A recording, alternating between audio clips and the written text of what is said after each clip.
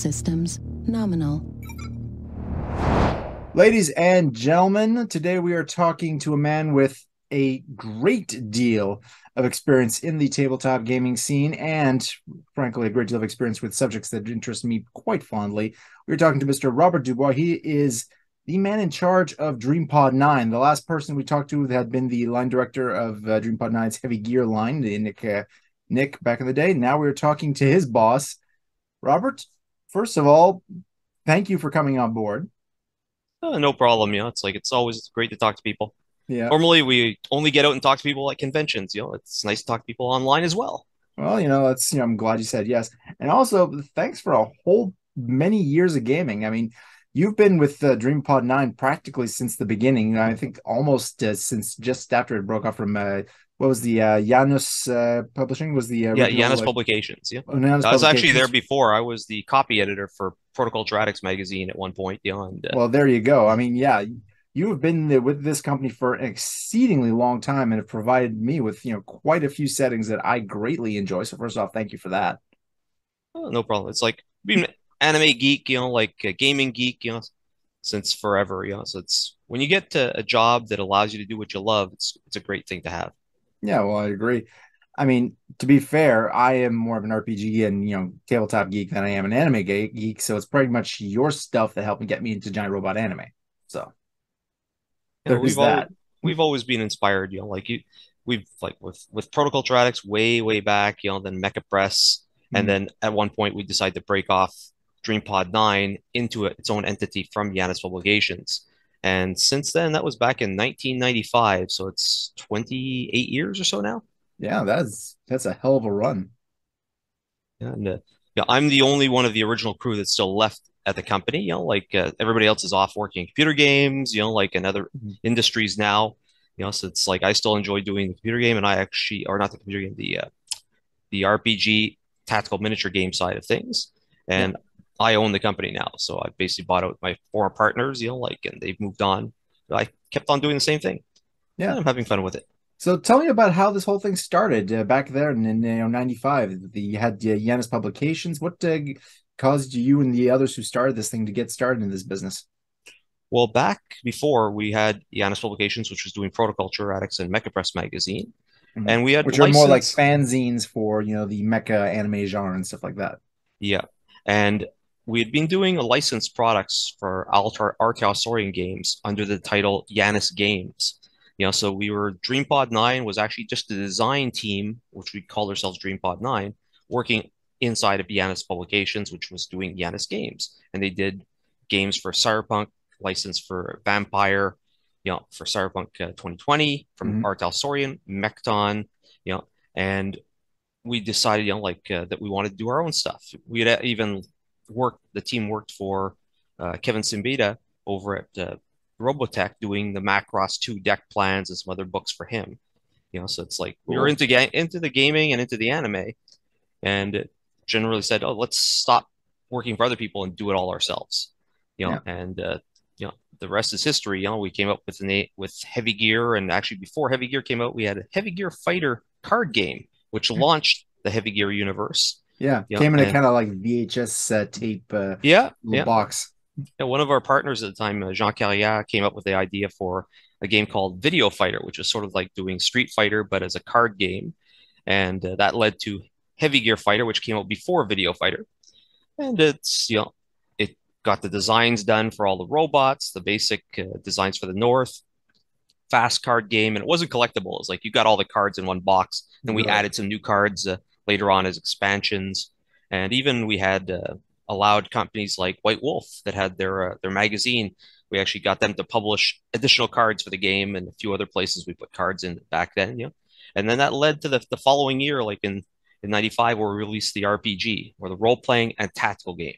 Yes, So which it's like, you think I remember. It's currently upstairs. I was reading it before I came down here. Every time I talk to somebody about Heavy Gear, I leave my copy of Heavy Gear First Edition somewhere else. This is becoming pretty much a habit of mine, I'm afraid.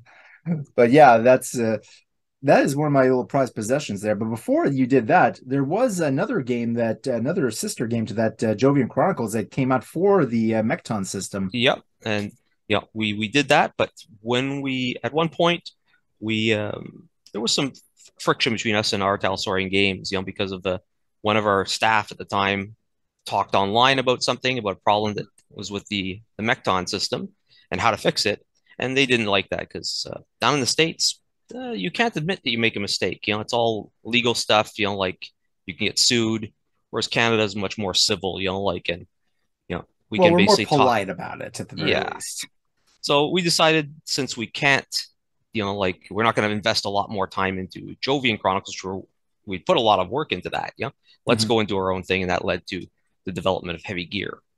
To basically create our own Heavy Gear, our giant robot game, RPG / miniature game, because we saw that miniatures, like we're also the way to go. A bunch of our guys were into Games Workshop, playing Warhammer 40K. I mean, Lord knows they've made a mint on the whole industry. It's like, oh, they learned how to make like they've got the plastics before anybody else, so it was all right, like the plastics were safe compared to when we started. You had pure lead miniatures back in the day, and then California came out with some laws about not having lead, like in their toys for kids. So good reason, one can admit. So we had to go to like pewter, which still has small bits of lead in it, but it's nowhere near, it's like what you'd get, as a full lead miniature, anymore. Because I don't think any of the actual gaming companies are going full lead free miniatures still, because if you do, the pewter becomes very crystalline, and whenever you bend a piece, it just snaps off and breaks. Yeah, there's definitely probably some other materials that they can use, but they're maybe just too cost prohibitive. They wouldn't be able to make any kind of profit from selling those miniatures made for. Well, that was us. We went into the pewter, and set ourselves up to. At the start, we actually had Rapham doing our miniatures when we initially started. It was a HO scale, 1/87 scale, and they even did some of the bigger pieces like the Mammoth. And that weighed close to 5 pounds of lead, because it was all done in lead at the start. You could kill somebody with it. It's like it's that big. You could give a person a terminal case of lead poisoning just by dropping it on their head. Yeah, and then we took back the miniatures in house and started doing it ourselves. And we switched the scale to 1/144th, which is a very popular Japanese model kit scale. If people have seen lots of kits from Macross and all that in the time. So we decided to go that way, and it ended up where a gear, one of the fighting robots, where a pilot is sitting in the torso, ends up to be about 32 millimeters tall, which just happens to be about the same height, like as 28 millimeter for fantasy figures, or you got the Games Workshop Space Marines, about 28 millimeter tall, and so so it ends up close to that, and we decided to go with everything in scale. So that means when you get a small gear, it might be 28 millimeters tall. If you get a big Strider, it's going to be like maybe 46 millimeters tall, like twice as tall. And keeping all that to scale, and as we went forward and with the designs, we learned things, like you learn everything, where you learned first how to do pewter miniatures, and how thick the part has to be so it doesn't bend. Then eventually, as we move forward in time, like we had plastic injection molding. And you learn first plastic injection kits we did. It's a learning factor, like where they're kind of stiff poses. Then we did the second Kickstarter to have more kits. We learned, we made them better. And now this year we're getting into 3D printing, like fully, like, because we also have resin casting at the office, but like 3D printing eliminates the making of the molds, which saves a step, and also eliminates a lot of the cleanup that you have to make, because when we started doing 3D printing, there's a learning process involved, as from what I've seen from other friends who've gotten into this stuff. Oh, well, I was talking to Ed over at Reaper Miniatures, and they were some of the first to do 3D printing with their Cav line of miniatures, again, giant robots, and the first 3D printing they got done, you could actually see the steps, like where the striation was, because it was about 0.5 millimeter resolution. And you go, okay, step, step, step, step. And slowly over the years, now it's gotten better and better. And finally this year we pulled the plug, pulled the cord, and basically said, okay, let's get ourselves, like a couple of 8K printers and start doing it ourselves. Yeah, I know what you mean about the kind of striation that can cause. I was down in the States one time visiting some people, and we went to a mall, and someone was selling a bunch of like 3D printed plastic stuff. So there was actually like dice towers for RPGs and stuff like that, which is pretty cool. But you could definitely see it looked cool. It had that kind of it was done in such a way as that they took the striation into account, so it kind of gave it a cool effect. But you could definitely see now that you mentioned it, like, yeah, each layer as things were like put together as it was being printed. Yeah. So But yeah. we've seen it over like when it started off, like in those printers, like you had companies like Shapeways online. They're still around, Mhm. That was the only way to get stuff 3D printed because a 3D printer when they first came out, they were like $20,000 for a printer. Yeah, that's always the And problem with any kind of new technology. The first prototype versions are extremely expensive, and then as the mass production kicks in, then you can start to get the price go down to something that's affordable to someone yeah. who And if you're doing a isn't. large, like a large building, that sort of quality was fine because you had to sand it down anyway. Hmm. But when we were talking about, the miniatures we're doing that are, 32 millimeters tall, like, and a raised detail, say for a little bolt, like on a plate there that shows like an hour plate being bolted on is just, zero point 0.2 millimeters height, like, and it's maybe 0.3 millimeters diameter. Well, if your resolution at the start was, like 0.5 millimeters, well, your stepping was larger than the detail. And if you try sanding it down, well, goodbye detail. Oh yeah, it's like, but we have a little secret weapon for that. Like since way near the start of the company, we've had Alain Gadbois. Like here he basically is doing all of our resin casting for us. Yeah, Mhm. like, and he's a master, like model maker. And so if you've gone to museums here, like the Space Museum north of Montreal, or you've gone to the planetarium, like, or the the what is it? The my brain is not working right now. I'm Like forgetting books. You're not forgetting the locations. biodome, but like Biodome. the with all the gardening and all that stuff. Mhm. Like at the Jardin botanique and stuff like yeah, that. Jardin Botanique. Yeah, there's actually a mock up there. About 20 feet by 10 feet of the greenhouses and all that. That's him that did that back. Like over Nice. 30 years ago. Like he would do stuff like skyscrapers. Like where for a building being built and go put on the 30th floor, he'd have a guy sit down at the desk reading the paper. Like that was only 12 millimeters tall. Damn, that's some impressive work. Oh yes, but that's a skill set. Like over Mhm. 30 years of casting resin. Like the stuff that I've seen him doing, it's like you go for big companies have used his skills before 3D printing came in, Mhm. or even when it started coming in, they get a thing 3D printed and it would have all these steps on them, Yeah. and they'd go and hire him to go and fix it up to make it castable, like because he'd clean it, sand it, Yeah, and he's that's got what. the experience and the manual dexterity required to actually make something presentable and usable. Yep, and it's the skill of how you pour resin. Yeah. Like because I've seen him do stuff like restaurant here in Montreal decided it want to have an old style turntable inside a block of amber resin. So that he was using like amber transparent yellow resin, and the turntable is fairly sizable, like so it ended up the block that he put it in was over 6 inches tall, so you can't pour that in one time. As soon as you go over 2 inches, your resin warps, because of the heat it generates.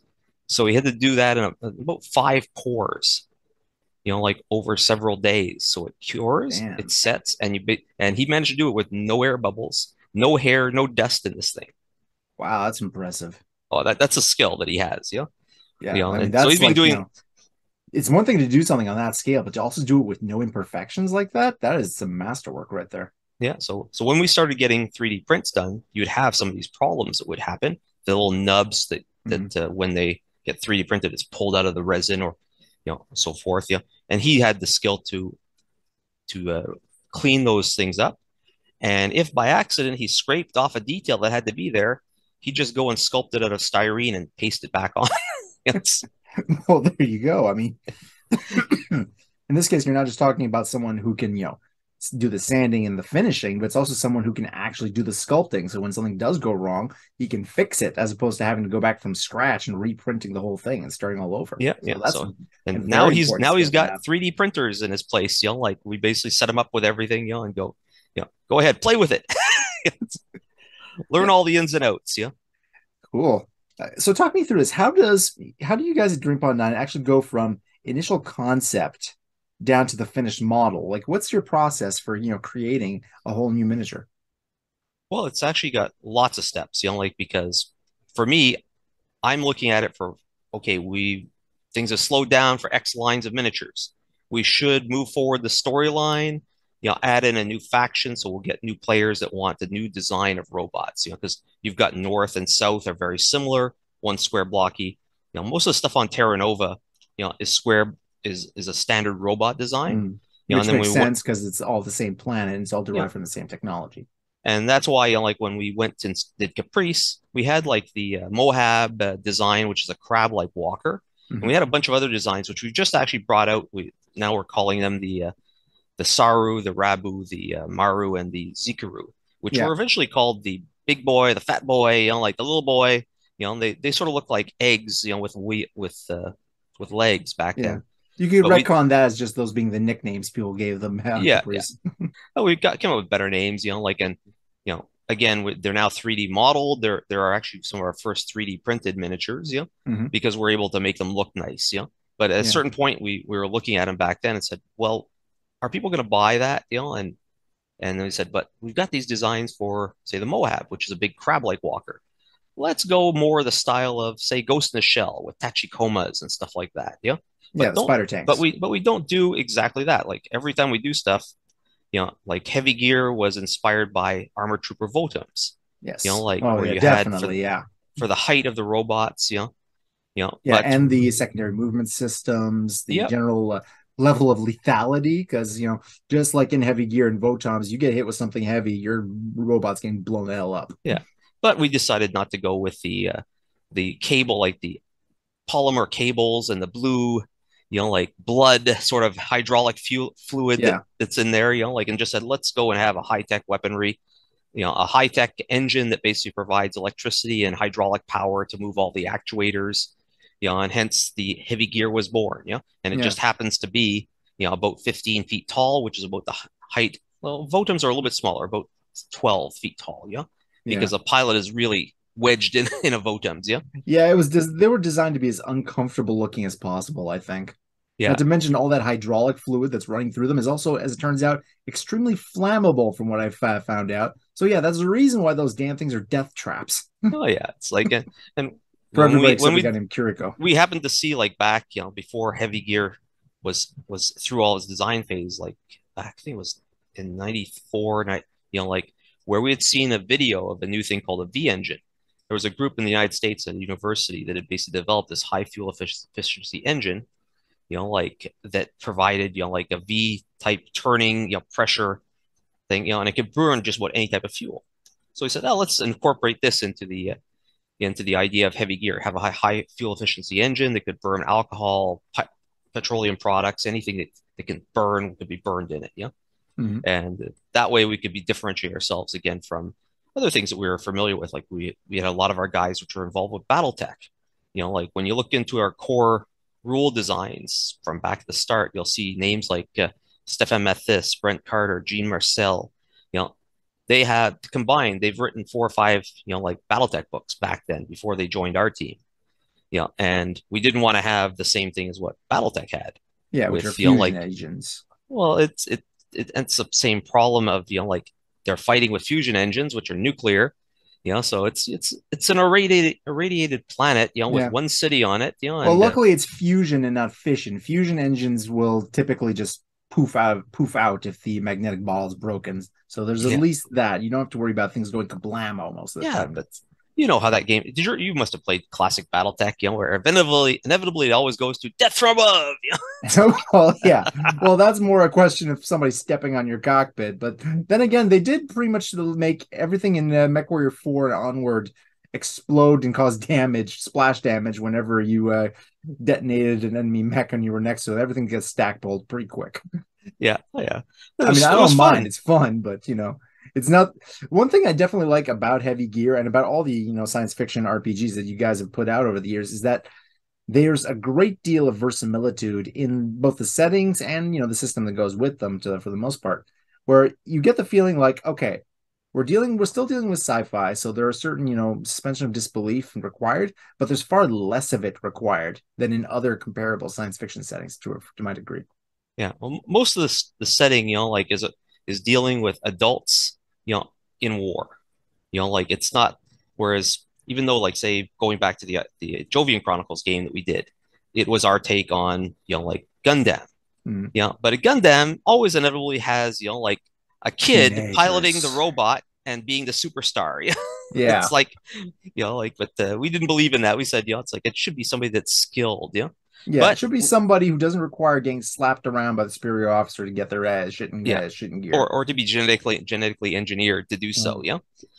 Like do types and all that Yeah. from there. But we can't control stuff with Hollywood anyway. When we eventually licensed like the game rights for Activision to do computer games, and we licensed for with Sony family home entertainment to do the TV series.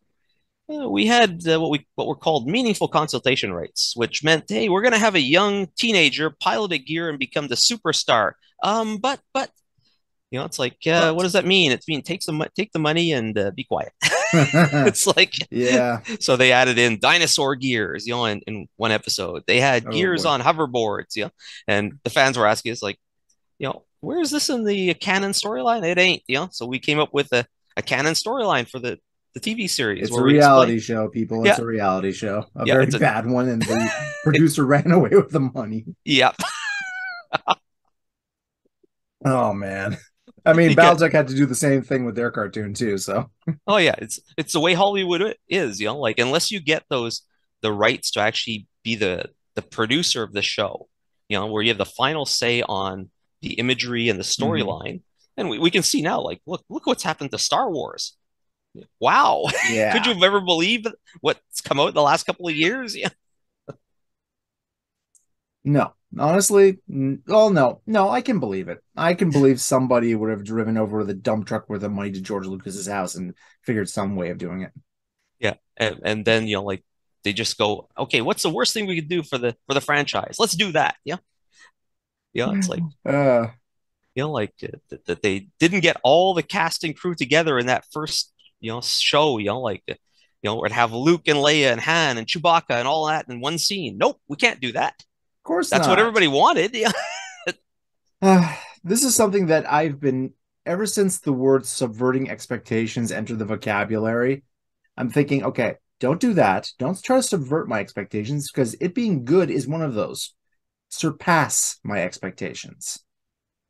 That's, Well, what, it's like right I now we've want. got all of our rights back, for heavy gear. Nice. So they were out there locked in for 15 years with Sony. Because once they had done the TV series, it automatically triggered, like certain amounts of time that they get to keep control the rights for it. Yeah. Mhm.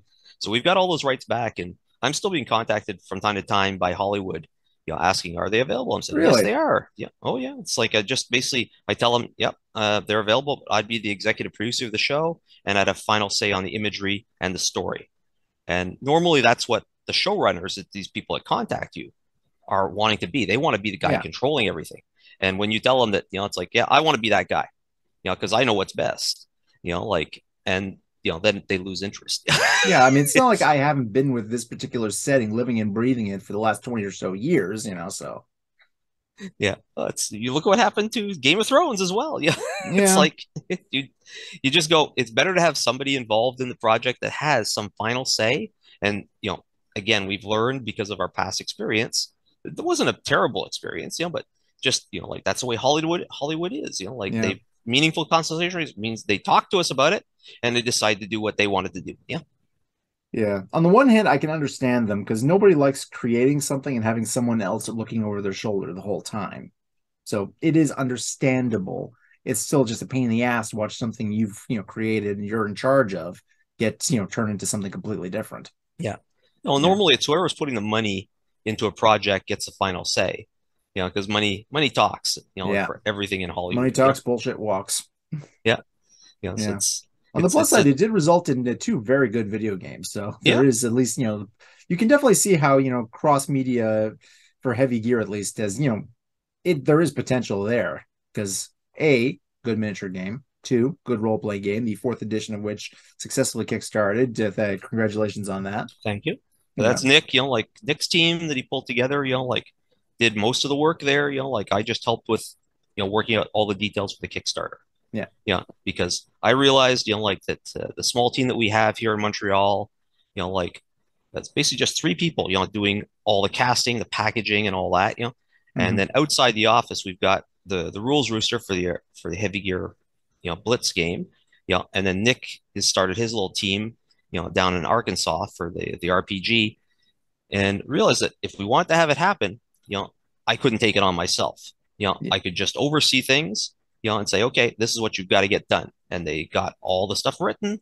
Like they came to me and said, look, it's going to be 480 pages long. We need about 300 pieces of artwork, if we're going to replace everything.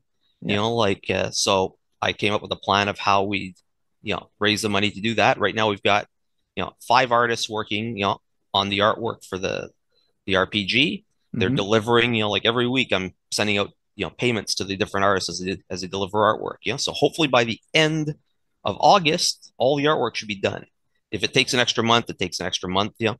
Our goal is to try to get it out like in October to people, but really to get it out before Christmas, because we'd Oh, love to that'd have be a that good book time. Yeah. available, in time for Christmas. So people that haven't supported the Kickstarter yet, or now we've got the DreamPod 9 Pledge Manager where you can be an outside backer. So if you missed the Kickstarter, That's good. back in April and May, that you can get in on the same deal, until we actually close out, put the last piece of artwork into the layout, then it basically has to be, you know, do a test print, like Yeah. The with last thing you want is for something to get printed and then you realize, oh crap, this doesn't work at all.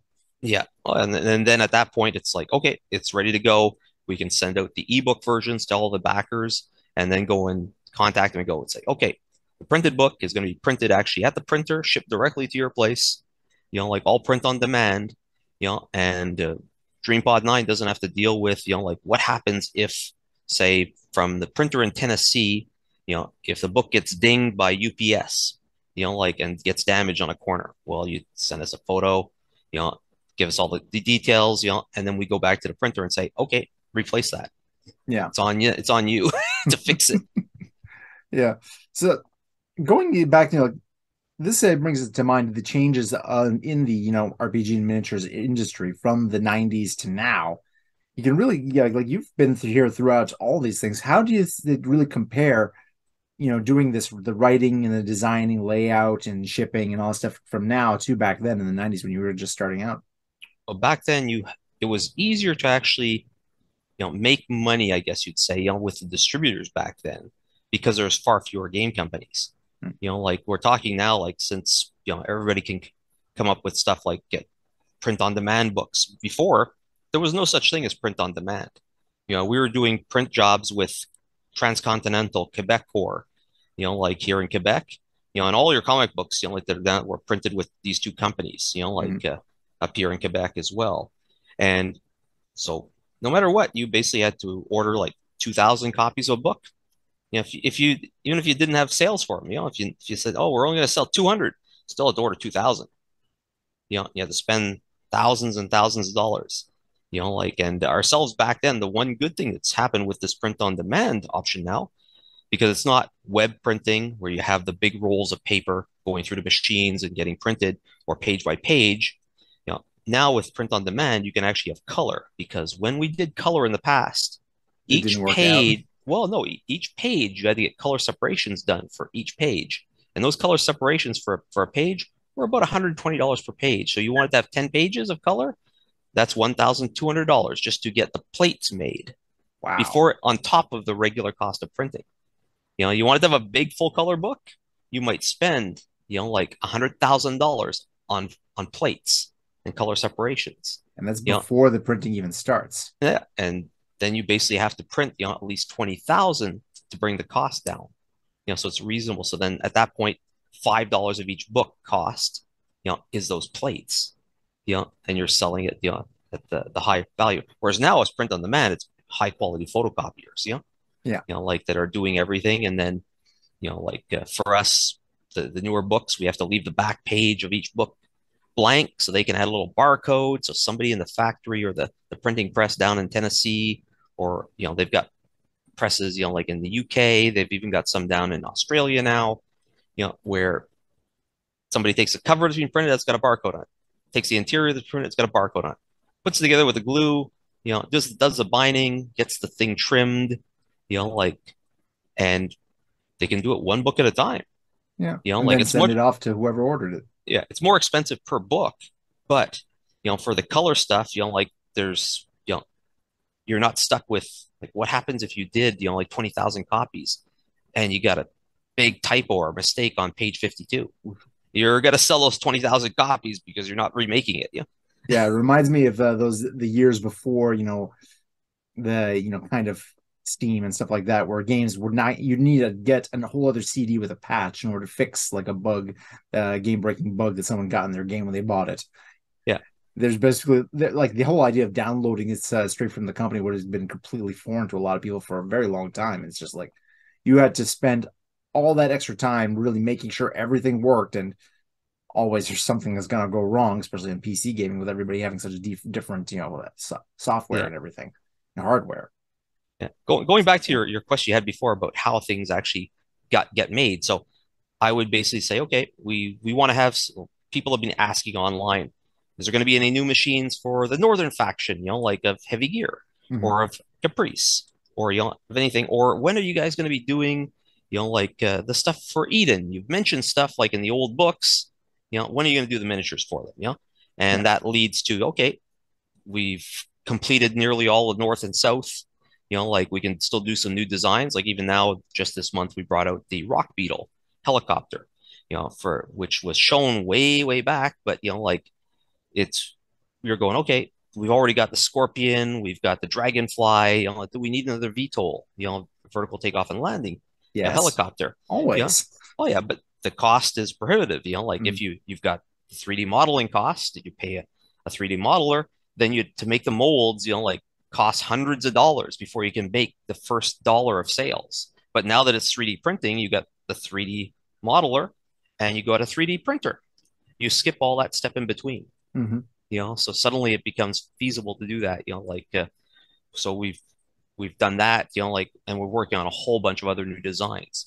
So Nice. and even some things, like that, like Eden got done with all new releases. Like where we timed that to work out with the 3.1 version of the rules for Heavy Gear Blitz.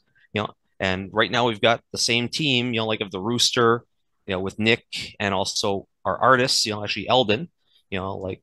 So if you've seen Eldon's work, like he's the one. He's also one of the main artists for Yeah, he's done Catalyst a lot of work BattleTech. for BattleTech. Yeah. Yeah, yeah. So Goes we've by got him. Eldonius Rex on Twitter. Yeah, but he's a great artist. And Mm-hmm. we basically work with him, and tell him, okay, we want to do something like this. Like that would be looking sort of like this design, like but bigger with a big bazooka or something like that. Yeah, and let him have fun. He'll come back with a sketch. We'll go and say, oh, that looks good. And you just work back and forth. So because all of us have our own appeals, like that. I'll like square blocky designs, or rounded designs like Japanese animation sort of stuff. Mm-hmm. But other people like different designs. So that's why it's better to have more people looking at it and going, well, that's too much like the designs you've had before. Why would somebody buy that? They'd play North if they're going to play square blocky. Like how do we make that more, a new look that somebody would want to pick up that style of robot. Yeah, while still matching the existing style of the particular faction of which it belongs to. Yep. And then, like some new stuff, like on the horizon, we're next thing we're working on is New Jerusalem. Mm-hmm. So that's, in the works. But we've got all this stuff, like in between there, like where we've shown a lot of things in the latest companion, where we've had one of our 3D modelers over in Japan, Taro, that's basically been working on new infantry for the faction. So there's going to be infantry, like for Eden, for Caprice. There's even going to be the Pullum armor, like that we talked about for Peace River in the past. Yeah, kind of like powered exoskeleton Yep. type armor. Something to give them a bit like an edge against the Grells and other CEF super soldiers. Yep. It's all the stuff, like, so we have these ideas and then we go and say, okay, Taro, have fun with it, like, and because it's always better to let your artists or 3D modelers to do what they like to do, and then go and tweak the models afterwards to go and say, okay, that yeah, do more like that, less like this, and make Mm-hmm. it so that, because these miniatures are so small. Like we're talking, the infantry is only 12 to 14 millimeters tall, so how do you differentiate it? You got to make the heads have different helmets, shoulders look different, because Yeah. otherwise they're pretty small. And pretty hard to differentiate one from another without a paint job. Yep. So we do that, and by working back and forth, and then lots of Skype calls, and or Zoom meetings, Yeah. to basically share screens where we're looking at a piece and going, this is the design we've got so far. What do you think? And just we're all looking at it going, okay, it's like that gun, looks a little bit too weak there, or the shoulder, needs to have a little bit more spacing between the shoulder and the torso because it looks like it's more locked in the position and couldn't move. Yeah. And it's back and forth with sketches in Photoshop, or just screen grabs, Yeah, because something that looks good as an image, in 2D isn't necessarily going to work when you finally put it in 3D as a model. Yeah. Well, then it's a whole other beast once it gets into 3D. Like when you see more static views where the 3D artist maybe has a front and back view of the robot, and sometimes they don't exactly match. Like because again, it's artwork. It's Yeah. like it's you're not going to have the person doing a 3D model to make the artwork.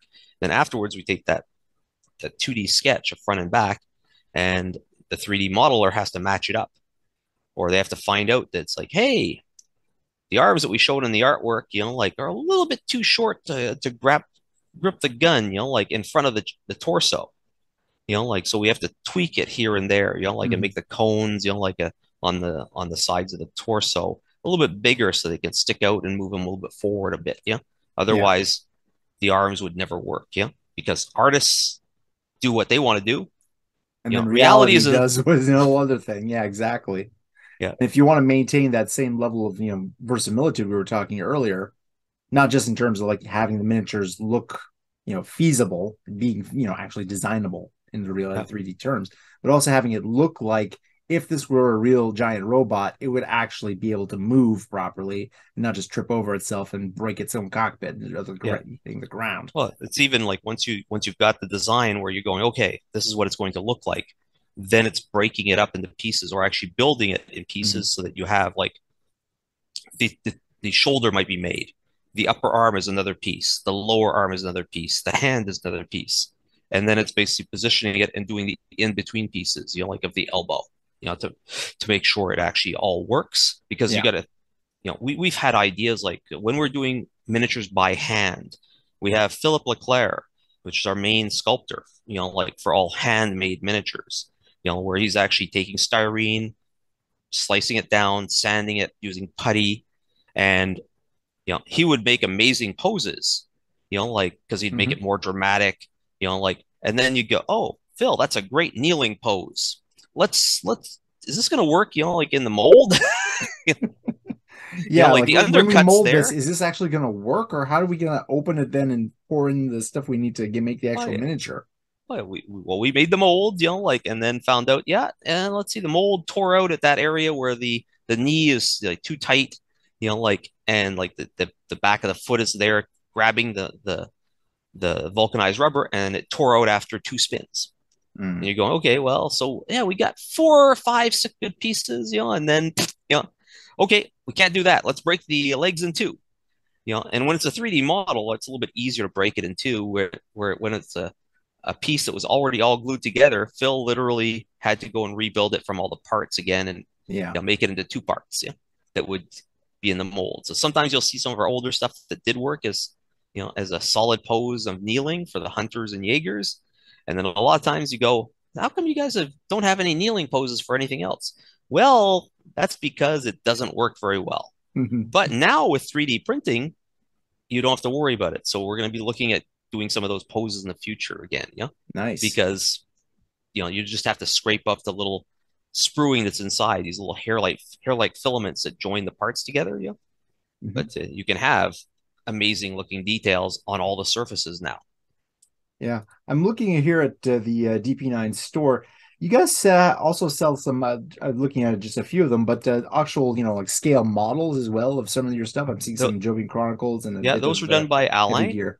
With his company Fusion Models. So he's the one that actually makes the 1/35th scale Kodiak, and he's actually done a detailed cockpit kit where you can put it inside. So we sell the master grade with everything now. You get the Hammer Strike anti-gear missile launcher on the back. You get the cockpit that you can have it opened up where you see a little pilot seated inside, and all the details for it.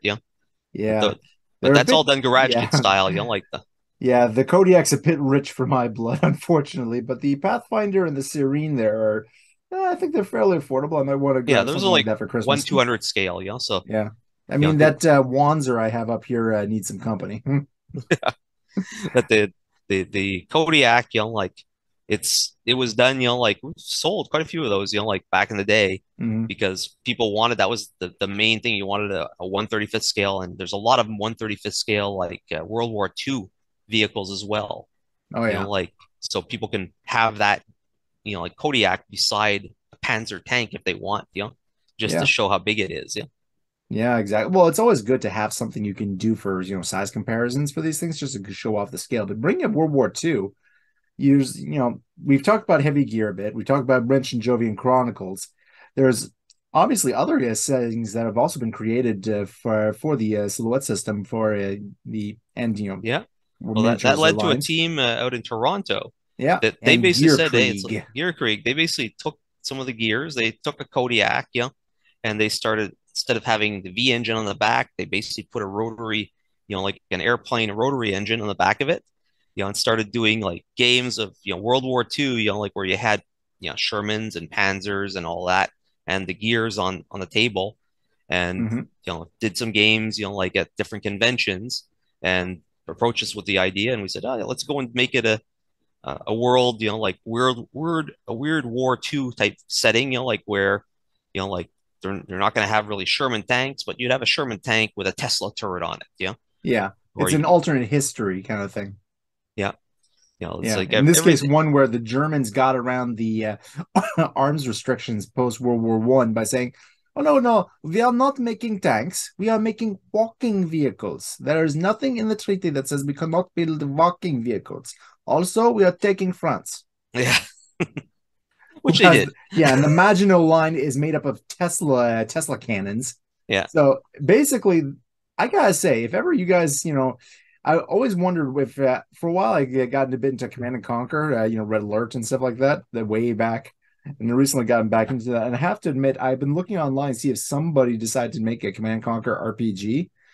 And yeah, I think Silhouette make a very good system for that. It just required Gear Krieg and a couple of tweaks, and you could do yeah, some proper Tim Curry in space action in that. yeah. Well, for us, like we did that, like way back, and it sold all right at the time, but it sort of scavenges our own clientele because it's Mm, still a, like a miniature war game, land based, not unless you played it as Luftkrieg where you're playing, World War II super aircraft, like you have P-55, it's Ascenders, Gloucester Pioneers and things like that, Shindens, like the Flying Wings and stuff like that, the yeah. Horton, but like you got to concentrate on one thing, and it's like, okay, do you put more of your time and your staff on something that's your biggest seller or something that's basically not your biggest seller? And That's always the you're trying to problem, pay the isn't it? bills, so you basically do what sells the best and what makes you the most money, and everything worked out pretty well until around 2008, when the recession hit there, like and then Yeah. we had to downsize back then because we had a couple of distributors went bankrupt, and well, it's like when suddenly you're going, okay, well, there goes 40, $50,000, you're never gonna get paid, like you just go, okay. Yeah. At that point, yeah, you got to start focusing on what makes you the most money. Yeah. And even like that was when we did the focus for the RPG being put on the back burner, Mhm. in favor of Heavy Gear Blitz, for the Yeah. miniature game, because one other thing that was happening around the same time is ebooks had become a thing. Like so Yeah. we had all of our books being converted. They were just scanned versions of the old books, with the cover sliced off and scanned and made a scanned version of the ebook. But like it was also the start of torrenting and all that, and yeah, it's you're going, how come we're not making a lot of money on these books anymore? It's like, Because people are oh, downloading them elsewhere. look, there's a torrent with all of our books, like, and it's being downloaded 6,000 times, and we made no money. It's like often, but you couldn't at that Yeah, point, like make copies of the miniatures anywhere easy, and even now you got to have the 3D files and you've got to exactly. have the skill, like to be able to print them because it's not the Star Trek replicator type technology, the 3D printer. You still got to have some skill to know how you position the parts, the speed that you use the machine at, like how you clean, how soon you take the parts out of the like when they're done to be cleaned with an alcohol solution, then UV cured. It's got a formula, like Yeah, which and there's a price to entry as well. It's not as expensive as it was back then when it yeah first started coming out, but you still have to have the money up front if you're going to actually do any of this stuff. yeah, and it's not a clean thing. Like resin, you got to wear like silicone, like gloves, like or latex gloves when you're working with it because it's very sticky. Yeah. Like if you got a cat, make sure it doesn't go anywhere near the resin, because you'll Yeah, be or shaving three Fluffy or down. three dogs like I've got. Yeah. Yeah, you don't want dog hair in the resin. No, no, no, no, no. We have dog hair everywhere. There's no way of escaping that. We vacuum, we send the Roomba to do its due diligence, but unfortunately, it's just not enough. Yeah. So it's not like where you just snap your fingers, and even when it's working well, you're going, how long did it take to print that little robot? Like, well, that was 3 hours. Like although if you got the new machines where you're able to like you're actually flashing the light underneath with the new UV curing, so you could have 10 robots done in the same time as one because they're all Mm. the entire plate is filled with a robot. So you can actually do productions now. Whereas before it used to be one thing, or you basically screwed it all out there, and it was actually printing all the stuff, like actually laying down the parts. Like the earlier versions of stuff actually had, like just like these the printers you see now for the FDM, where you actually got a filament where it's actually going everywhere. And Mm. it used to be that the light was hitting this area, then moving to their area, and so forth. Yeah. And now it's all happening in one shot. Boom, like the entire plate is done. Well, that's at Raise it up least by 0.1 millimeter or whatever. Boom, take another shot. well, that's definitely one point for efficiency right there. Plus, you also have to worry about like the whatever material you're using, the feed, make sure nothing's getting clogged or everything's Yeah. working out there too. Well, you got to keep an eye on it. You just can't walk away from it. It's Yeah. like, like even Alain when he's been playing with it, like for doing tests, it's like comes back after an hour. Oh, something happened. It shifted, and everything's crooked there. So Yeah. he doesn't know, like did somebody jar the table that it was on or whatever. Was there You an know, errant breeze? yeah. Yeah. Who knows? It's Some like butterfly in Indonesia decided to flap its wings, and all of a sudden you need to reprint another robot. yep.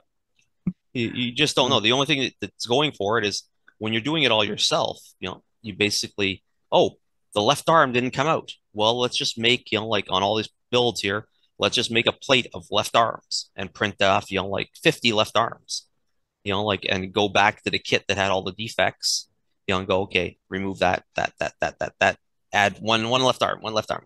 Yeah. Do you guys also provide miniatures that are already pre-built, or is they all like in different kits they have to put together? It's mostly all like in parts Hmm. because the way that we've done things is we tried to treat them like little model kits. So you'll actually have normally the legs are one piece or two pieces that get glued together. Hmm. Then you'll have a rounded hub, like on the top of the hips, and then underneath the torso you'd have like a socket, a cup. So then you can actually have the torso twisting the way you want. You glue it, left, right, angled up or down.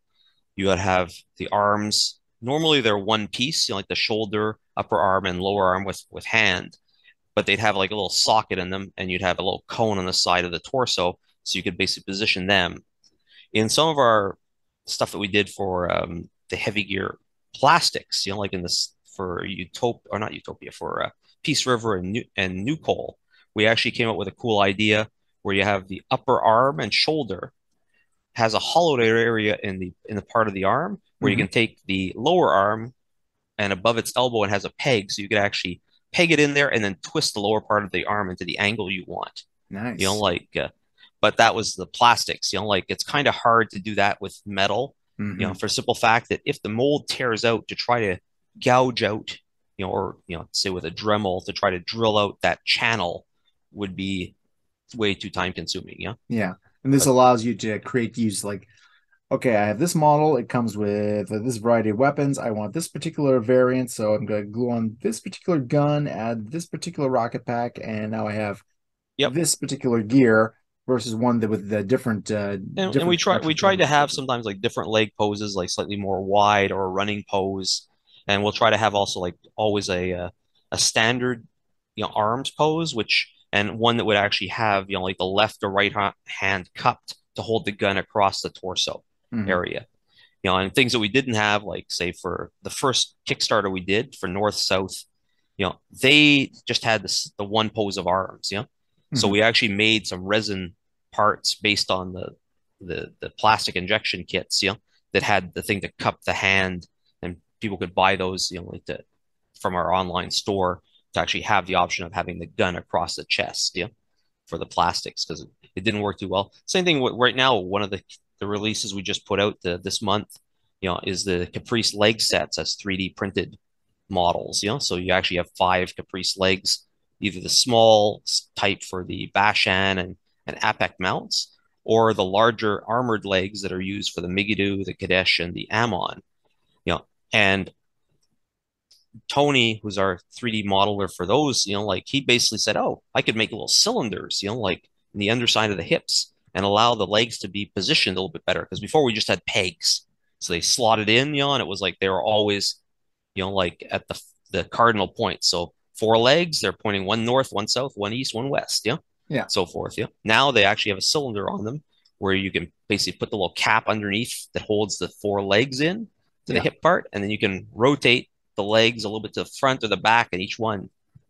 Yeah, and put them in different poses. Like I'm looking here, standard pose, crouching pose, attack pose, where one leg with a machine gun or something on it pointed upward. Yeah.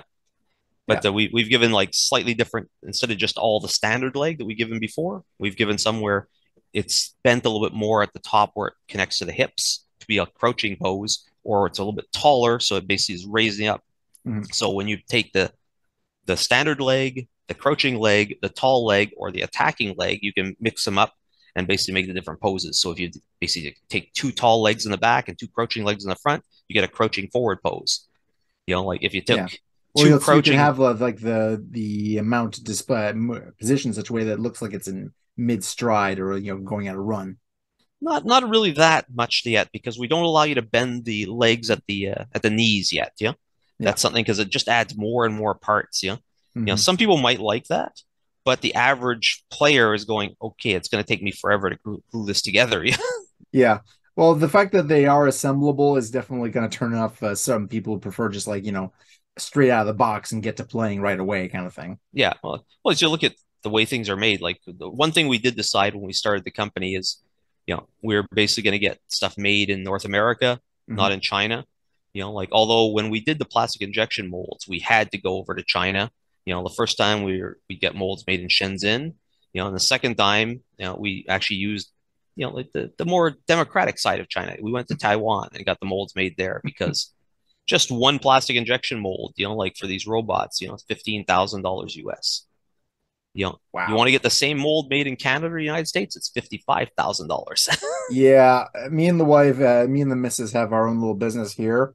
Trying to find local, printers and stuff like that for our stuff is, God, it's so difficult because, A, they want massive kind of shipment orders, and 2, the prices that are required for them here compared to overseas are just like astronomical in terms of differences.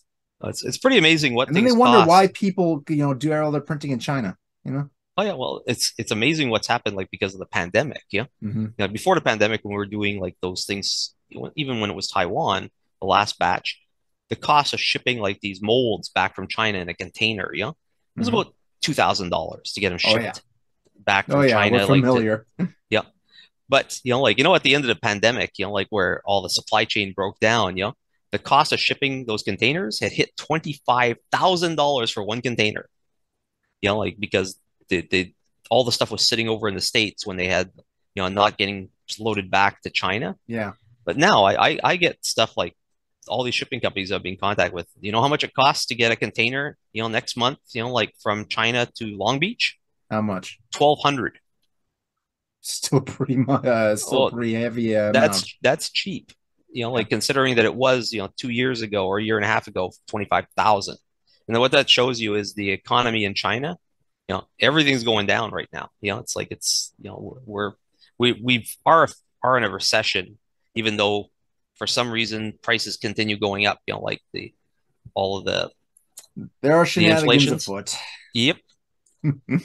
But Never underestimate but the you can't shenanigans. fake the shipping costs. If Yeah. they're charging that, it's they're gonna get what the going rate is, and that means that there's a lot of empty container ships, right Yeah. now. I mean, fuel costs what fuel costs. There's no getting around that. Yep. Yeah. So we've done everything, in Canada and the United States, like our plastic injection molds, that we did have made in Taiwan. We had them shipped over here, and they're sitting in Ville-Saint-Laurent, like here in Montreal at a company called Plasti World, and they pop all of our plastics for New Coal, Peace River, and Utopia. Whereas the first batch of plastic injection molds we got done with for North, South, Caprice, and CEF, the Earth Forces. We had those shipped to Lebanon, Indiana, to a company called Models LLC, which does plastic injection molding down there. And we're able to mark on those, like plastics made in the USA. So they sell pretty well in the United States. Less lead in the plastic, hopefully. Oh, yeah. But these guys, their main business is doing models like what we do, the little toys. They're defense contractors. It's like they're doing parts for Raytheon, General Dynamics. Nice. And that's what they make their money on. And but yeah, you never know who you meet. Like right now we're talking. Yeah. I might know somebody you need to get contact with. Like one of my friends down in Indianapolis, knew the owner of this company and they'd say, "Hey, can you do little giant robots?"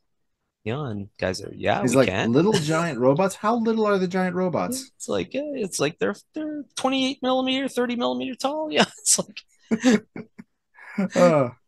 and it's a control thing as well. Like when you have stuff done down there, like you basically have to tell them, okay, use this type of plastic. Do these sort of things. If we get defects, we expect them to be replaced on the next shipment, so forth. Yeah, we do the same thing with our stuff. Yeah. Whereas the stuff that's done here in Montreal, like I just went over to the company, when they were running the molds, and did sporadic checks and going, okay, look, there's a problem here, check all of these there, for that detail didn't come out, Yeah. It's like, oh, it's too bad. There's 100 pops, like grind them up, put them back in the machine to be remelted, it's like, and start it again. Well, I mean, that's an advantage of, working in these kinds of materials. You can actually do that. Yeah. It's learning though, it's like, because we're learning each different phase of doing this. So it's like first we learned how to do like pewter casting, then it was like, how do we make the molds, so I actually know how to cut vulcanized rubber molds, and you learn the next phase for resin casting. We had everything being done at the office at one point, and Alain, it's just so much better quality that like we'd always get about 10% defect, which we ended up having bins full of defective resin because we weren't putting anything with bubbles in it, like selling it to the customer. Yeah. Whereas Alain, he maybe gets, like 0.5% defect rate. He just knows how to do resin casting because he's been doing it for so long. Yeah. If you're going to have like your main source of income be the miniatures, you have to have a certain level of standard in order to justify what you're charging for them. Yep. And now with the 3D printing, it's just like, oh, you just got to check the parts as best as you can, and if you catch something, it's like, okay, fix it. And if there's a problem later on, this is one thing that we, me as the owner of the company, I said, it's like, hey, I don't want to basically have people going and saying, it's like, oh, there's a problem with the miniature and they don't fix it. Well, I just go and say, well, just tell us what the problem, show us what it is. It's like, you need it replaced. We'll get it mailed out, like in a small padded envelope or included with your next order. It's because it's better for me to keep the customer happy. Exactly. The last thing you want is, bad Google reviews that are telling people don't buy from these people. They don't fix their stuff when something goes wrong. Yeah. So it's like if we know about a problem, we fix it. Like if somebody never doesn't tell us about something, like that, oh, this is the hand got miscast. It's like, which hand? It's like, and then we go check the mold and go, oh, damn, the air vent, like that was supposed to let the air out of that tip of the part, must have got blocked up at one point, and didn't allow the air out, so the metal didn't fill in, or maybe it filled in the first, like 30 or 40 times, and on the 50th spin, like it basically left a bubble. And we didn't spot it, because it's such a small thing, but it's like we can fix it, it's like it's not that hard, it's just a question. Plastic injection molds you can't fix, because you want it. But it's just really a question of knowing that the problem is there, so you can fix it, because otherwise it just escapes notice. And as we move forward, with the bringing back the RPG that, by this fall we'll have the fourth edition out. Mhm. At that point, there's going to be two product lines. Like there's going to be the Heavy Gear Blitz for the miniature game and Heavy Gear RPG. And the newer books that come out after that are going to be, have about 4 sections in the book. So part of it's going to move forward the storyline, and then from that storyline and the new what we call the field guide. So that we used to call the tech readouts and stuff like that that people are used to seeing, or our vehicle compendiums. Mhm. We called them field guides back at the start. So we're bringing back that terminology, and we'll actually have a terminology, the field guide section, introducing these newer robots and new designs, but not just to use for the RPG, but it'll actually be one book that is used by Blitz and the RPG. Nice. So basically you'll get all that, and you'll have elements, like of how you use the new story, and vehicles, for RPG scenarios or for Blitz scenarios. That is For, something I've always liked about DreamPod 9's games, is that they are as much war games as they are role-playing games. There's less of a distinction between the two, which has built up over the years since, D&D, which started out as basically fantasy wargaming for, the particular part of Wisconsin Gary Gygax was in. And as gradually you've seen that split between them, where certain games just go full on, just full narrative and low ruled count, and other ones go far more, stay far closer to that original.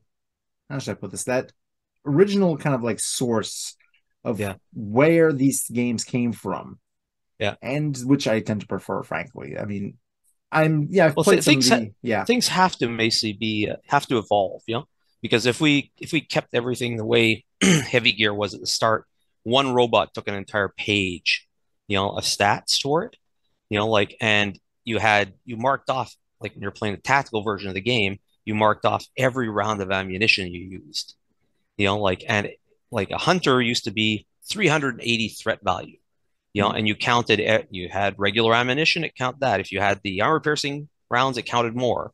Like if you did a burst, you marked off 10 rounds of ammunition. You had 60 rounds to start off with, and so many Mhm. clips, Yeah, and it just add if you're doing an RPG, fine. People love that sort of information. But if you're doing a miniature war game, it bogs down the game where you're just waiting and trying to mark off everything, And as yeah, you as because you get I have to make a confession. I'm exactly the kind of guy who will have not only myself, but anybody who plays with me marking down each individual round of ammunition they're using. mm, Like I yeah. actually run with full encumbrance rules, whatever I'm playing.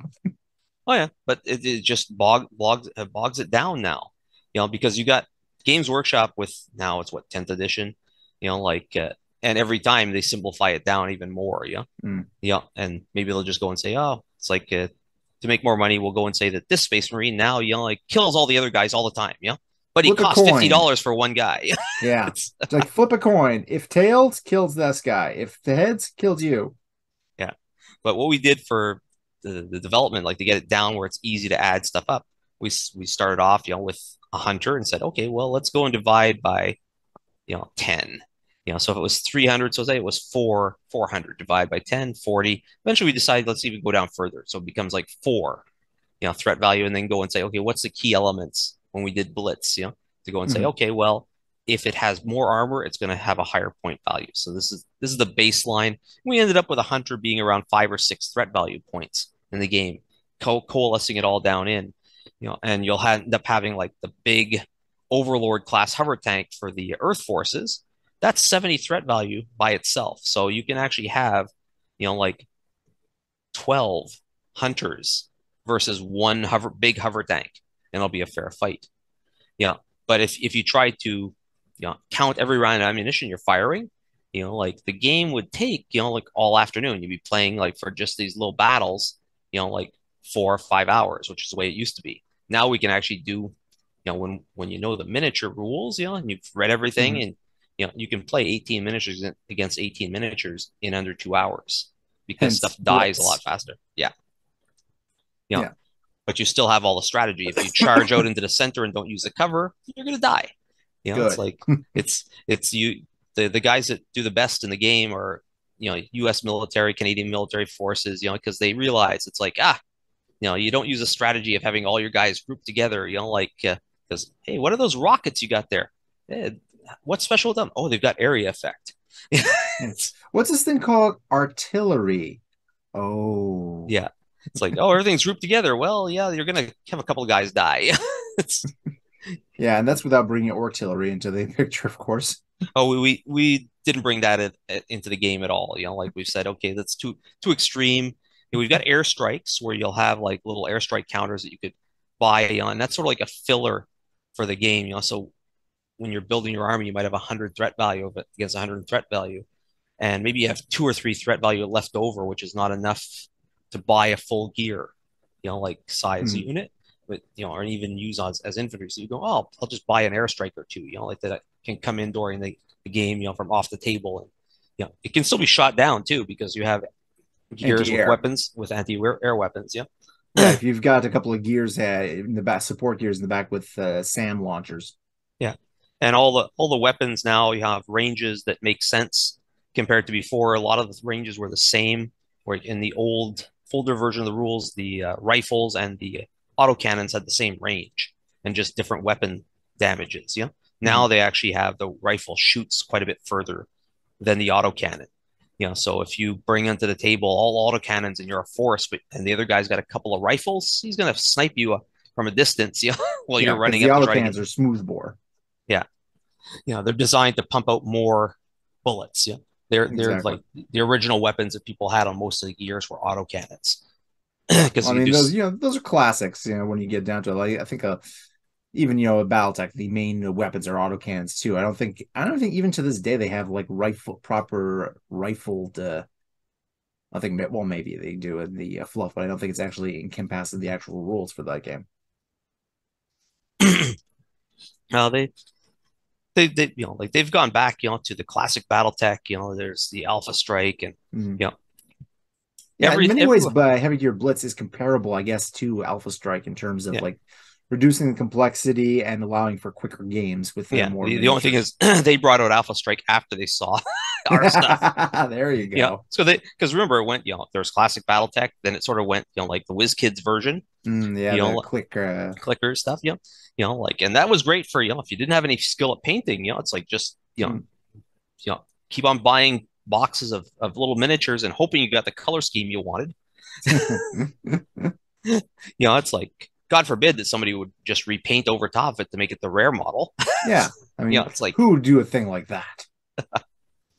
but it's like hey, I was at Adepticon, in April when they were launching the latest Kickstarter for the mercenaries. It's like Mhm. they did very well. If you ever get a chance to go down to Adepticon, it's well worth a trip. Yeah, I've never been.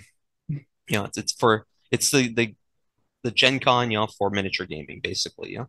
Yeah. Yeah, and nobody got shot. It's like even it was in the northwest corner of Chicago. So it's the south side of Chicago. You got to worry about. Yeah, Yeah, this is the miniatures friendly part. yeah. For ourselves, like since we've been getting back into the gaming side and going back to the conventions since the pandemic, we've gone to Adepticon. Last month we were at Can Games in Ottawa. This coming month, like of July, we'll be down at Lancaster, Pennsylvania for HistoricCon. Nice. So it's mostly historical gamers there, since they're like 40 minutes drive away from Gettysburg and all the Oh, there historical you go. sites. Yeah, But like they have, reenactment central. we'll be there. Like the guys from Flames of War will be there. And a few others. Mhm. To show some little sci-fi elements or World War II stuff. Yeah, And then and we'll there's be bound at to be a couple of Gear Creek fans down there too. yeah. And then there's also next month, or sorry, in August, we'll be at Otakathon here in Montreal. Mhm. Since that's really grown. Like when we went back to that last year after the pandemic, they had 29,000 people attend Otakathon. That's amazing. We're Well, talking, manga and anime has really had a resurgence ever since the yeah, pandemic. People stuck at home, so they're looking at their libraries and stuff to do.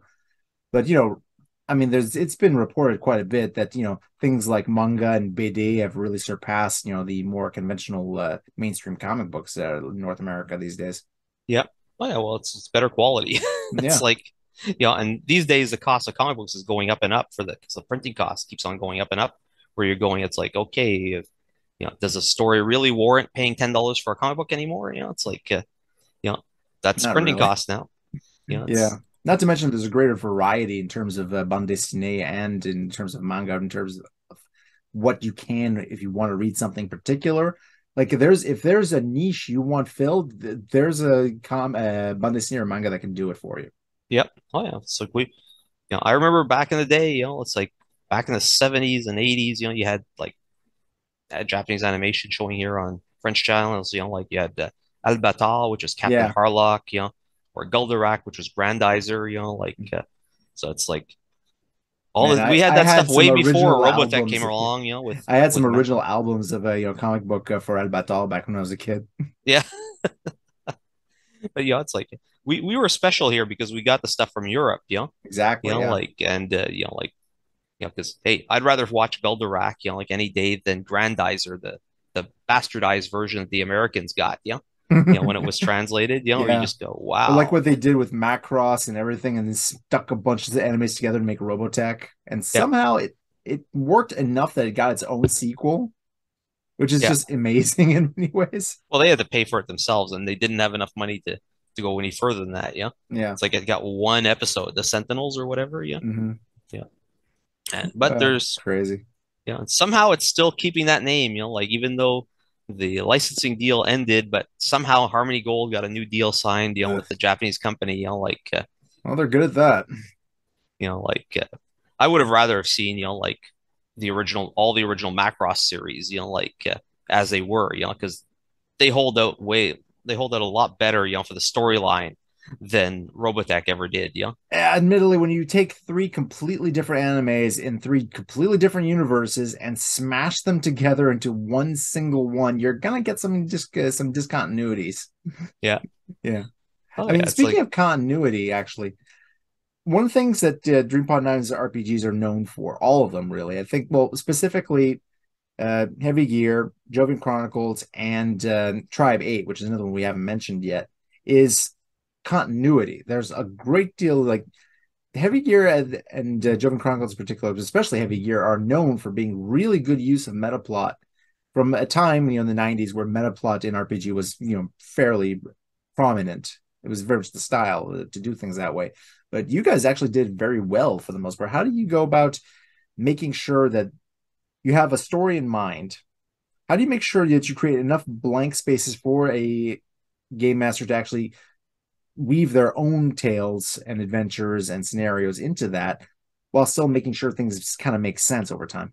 we had a really great staff like at the start. Mm-hmm. With Jam, Mark Alex, even Hillary, Doda when she was there, overseeing the story elements, and saying, okay, well, this is the overarching story, like what do we allow to be shown here? And then we also created what we called these chess piece systems for the RPG, for Heavy Gear, where we said, okay, you can interact with these persons, they're pawns, you can kill them off, but this guy's a rook or like a castle type thing. You can meet with them. They're historical figures. You can't kill them in the storyline. Like even if your players want to kill them, nope, they can't, because they're going to be there later on as key players. Yeah.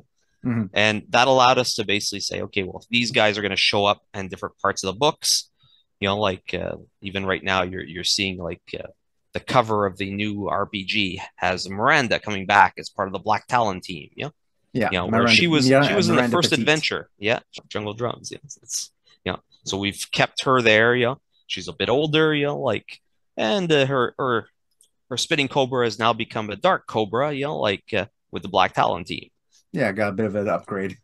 Yeah, it's just trying to keep like I was never taking care of that sort of stuff. Like we had other people taking care of it. And now we've got some talented, outside talent, like fans that are helping us keep track of that because I can't keep track of all that in my head. If what was that guy going to be doing? I know the overarching story of what's happening, of what happens, like with Caprice, what happens with New Jerusalem, what happens, like when we eventually get back into the solar system, for Mars, the Earth, like who are the bad guys on the, like on Earth, why did they come back, like and attack the Terra Nova and all the other Earth colonies after the crisis that happened 400 years in the past, Yeah, but what do they want? What do they hope to gain from all this? yeah. Well, it's obvious that the one thing we have done maintain canon in all of our stories to start. We said, look, we're never going to have aliens. There's going to Good. be alien critters, and the scientists get the like when they got the planet Terra Nova, like they looked at the critters and they went, it's like, oh, that's cute, And and then then he it's an got excerpt bitten from the by it, and yeah, his well, name is now slang for doing something stupid. yeah, it's because we looked at it and said, let's imagine the Star Trek universe where they go to a planet, and somebody goes, oh, that's a cute grizzly bear. Here, kitty, kitty, kitty, or whatever, It's like, and do stupid things, die, you know. But it's like Uh, all this stuff, like you just have to make it make sense, because yeah. we're never going to have aliens, in our storylines, you know, and we believe that humans, we're not nice to one another. It's like we can see Especially right not now. in a war game. Yeah. Yeah. By So if there's, definition, any kind of setting that involves miniature war games is not going to be the most peaceful one for purely commercial reasons, yeah. if not narrative ones. So unless there's something to drive us together to unite, which would be an alien menace, Hmm. which we decided we're never going to have in the game, we will still be fighting one another to the end of time because we're never going to have that Star Trek universe, like we're all going to be friends, it's like, nah, Yeah. it's I like, mean, yeah, whether it's Sega versus CEGA versus the Jovians or everybody on Terra Nova versus the CEF and all the colonies they've subjugated, it's like, yeah, people are going to shoot each other. yep. They keep giving Right. each other reasons, so It's like, hey, right now there's a war happening in Ukraine, it's like, and we're basically looking at the stuff and going, oh, so what do you want to eat tonight? It's like, because it doesn't affect us, like directly. yeah. It's like, it's sad, like, but that's the way it is, unfortunately, like, so we figured it's going to be that way all the Yeah. way to the end of time, I mean, that's just the war we know about. There are probably brush wars and border disputes happening all over in other parts of the world we just don't know about. Yeah. That Oh, just doesn't make for sense sure. for Like the news. Americans have what, over 100 bases around the world now, it's like, like there's a reason for Yeah, them being there. yeah, and we It's got people stationed there. Here in Canada, Canadians there too. So Oh yeah, it's like when 9/11 happened, a couple of weeks after, like we were playing with some of the we were playing airsoft back in the day, paintball type game, and one of the guys was with the Canadian Special Forces that was playing with us, and he said, I can't make it this weekend, we're deploying. Like where? Afghanistan. It's like, and nobody had been told that Canadian Special Forces were being deployed, like until a couple of months later. yeah. You Well, know, it turns out we're kind of badass in that regard. Yeah. But it's like, what are we gonna do and tell the Americans no, we're not going? It's like Canada always joins, anything. It's like we bring the beer. Yeah, we bring the beer and we bring the fear to the hearts of everybody who goes up against us traditionally. Yeah. Well, that's Ever because since we World have we War have to One, we've been very, very good at that. we have to train constantly, like because we don't really have the weapons to use in other things. It's like, yeah, we're gonna be training this next couple of months. Yeah. Hmm. Well, It's constant training does, create some very, very badass individuals. I know I was in the army for a period, so I met some pretty intense folks, let's just say. oh yeah.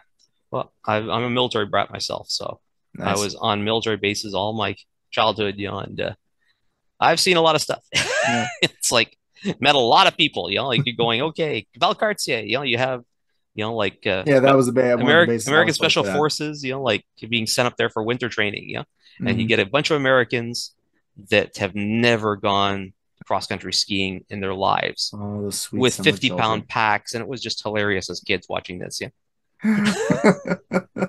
Oh, the sweet summer children. Yeah. Oh yeah. It's like it's fun stuff, like but all these things led to, me at least being interested in gaming and all that, Yeah. computer games, like Dungeons and Dragons, it's like I played like second edition AD&D when it first came out, and it's things have gone a long way, when you look at what Dungeons and Dragons is now, because hey, Oh, if you played it's that got old yeah. version, rats were deadly, it's like you had 1d4 hit dice, and the rat had the same amount as you. Yeah, exactly. Yeah. Whereas nowadays it's gone for a minor fantasy superhero game combined with a larger lifestyle brand, Yeah. which ugh. People get But together, like, and they basically want to play, and have an excuse to get out of the house or whatever. mhm. And it's like here in Montreal, like you basically have the little, like the slash bar slash gaming, Yeah. cafe, Yeah, we've you know, got a couple of those up here in Quebec City too. it's like, and that works, Mhm. because a lot of the stores realized this, back, like 20 years ago, the stores that, started selling, like having a little place you could play your games, and they'd sell potato chips and, cans of soda pop and candy bars and all that. And they soon found out that they were earning 30% of their money just from the junk food sales for people that were going in Of there. Yeah. course. Yeah, And back when I was posted in Kingston over at the Signals school there, I was had a regular traveler game over at Nexus Kingston Gaming Nexus, which was the store nearby near the base. Mhm. Yeah, and yeah, basically they had all their games for sale and all that stuff, and there are a bunch of tables with soft drinks available and stuff like that, and we just met up there and played them once a week. Yeah. Oh, yeah. It's, some people, so they would make, as I was saying, the ones that did these setups, made about 30% of their sales just in soda pop and stuff like that. Yeah. Mhm. Yeah. Plus, it And helps to build that gaming community yeah, where well, you you want to have a have place you can get together and that they're not exactly. going to be, if you say picked up a book or whatever and spilled something on it, well, you're buying that book. It's like, Yeah, you, it's it ain't a library. yeah, yeah, they're not going to allow you to take it off the table. Can we use it here and fold the cover over here so we can read the rules? It's like, Nope. nope. Yeah. And people, as you get older, you look at this stuff and go and say, yeah, it's like, yeah, I'll pay whatever it costs, for food and drinks and all that, Yeah, to have a place you to have play a because yeah, you rent a table, you have like so that this space is our space for this period during the week, and then you just go there, you set up your gaming your setup, whether it's your weekly Axis and Allies game or your D&D 5e or OSR du jour that you're playing that day, yeah, and just go from there. yeah, and you have the vanilla stuff to get in. You start people off with Settlers of Catan, the board games. Yeah, and then you just gradually get through the entry drug level and you get them to the real hardcore stuff. Yeah, and you just keep them away from the Games Workshop players. Like that. Like that they're there. Like that. I've got my entire army painted up. It's like I lost initiative. I'm walking away from the table. It's like what? It's, come on. It's like there's always a chance you could win. Yeah. Lawson. That is always something it's like, guys, it's a game. I know it's the game we're taking seriously here, but still just a game. Yeah. Cool. Let's. It's important that people have fun with it. It's like Yeah. it's a like for our stuff, it's a giant robot miniature war game. It's like Yeah. if there's a rule that everybody doesn't like, ditch it. It's like come up with your own little house rules. We've tried Yeah. to streamline the rules down to be the most efficient now, that we can to get, like realistic gameplay. Like one thing we worked on with the last edition when we went to 3.1 was trying to get the electronic warfare working a lot better. So we added in stuff where you can now have defense bubbles in the game. So you'll take one of your guys, instead of him basically trying to do an electronic warfare attack, he just puts up a defensive jamming bubble, and everybody within 6 inches of him gets an extra defense dice on ranged attacks. But in effect, missiles and the like. Yeah, missiles or gunshots, the cameras, the sensors are having trouble pinpointing because of the jamming in that area. But effectively what he is you just painted that miniature, like with a red shirt, like from Star Trek, because everybody wants him dead now. Yeah, well, nobody likes the guy doing the jamming, that's for damn sure. Yeah. And then you'll find out the reason why you want to have some purely electronic warfare gears, and say, okay, I've got a weasel, I can counter jam that. Yeah, good. It's like ECM, and then you have ECCM for the countermeasures, and you've got that going on. Oh, well, even just doing regular electronic warfare attacks where you can do what's called a haywire attack. So you can try to fry your opponent's computer, and it just fries the computer for that turn. So at the end of the turn, like when you succeed, you put a little crippled token down on him. And if he's still alive by the end of the turn, that token gets removed as long as he hasn't taken too much damage. But literally, you want to kill something fast, you haywire it. And then when it's crippled, it only has 1 attack and defense dice instead of having, starting off with normally 2 attack and 2 defense dice on its rolls. So you make it easier to kill. Exactly. That was something I liked a lot, going back to Jovian Chronicles for a second. In Gundam, they have this weird kind of Minovsky particle thing to explain why everybody's going at short range combat in space. In the case of Jovian Chronicles, it's explained as, there's enough ECM out there that, trying to do this kind of stuff as would normally people think realistically fighting in space just doesn't work as well, Yeah. simply because there's enough ECM out there to countermeasure any kind of tracking and localization for those kinds of weapons. So you basically got to get in closer in order to actually be able to track and pinpoint where the person Yeah. is exactly. It's always the Hollywood factor in all of this stuff, where you got to have that scene where the two guys are fighting hand to hand, or the ability for it. Because look, you got Star Trek starship battles, they should be able to shoot from like 100,000 kilometers distance apart, with their laser weaponry and stuff like that, Yeah, but they're always right beside one swarms of- another, yeah, or firing off swarms of drone missiles at each other with their Yeah. phasers mostly acting as point defense. Yeah.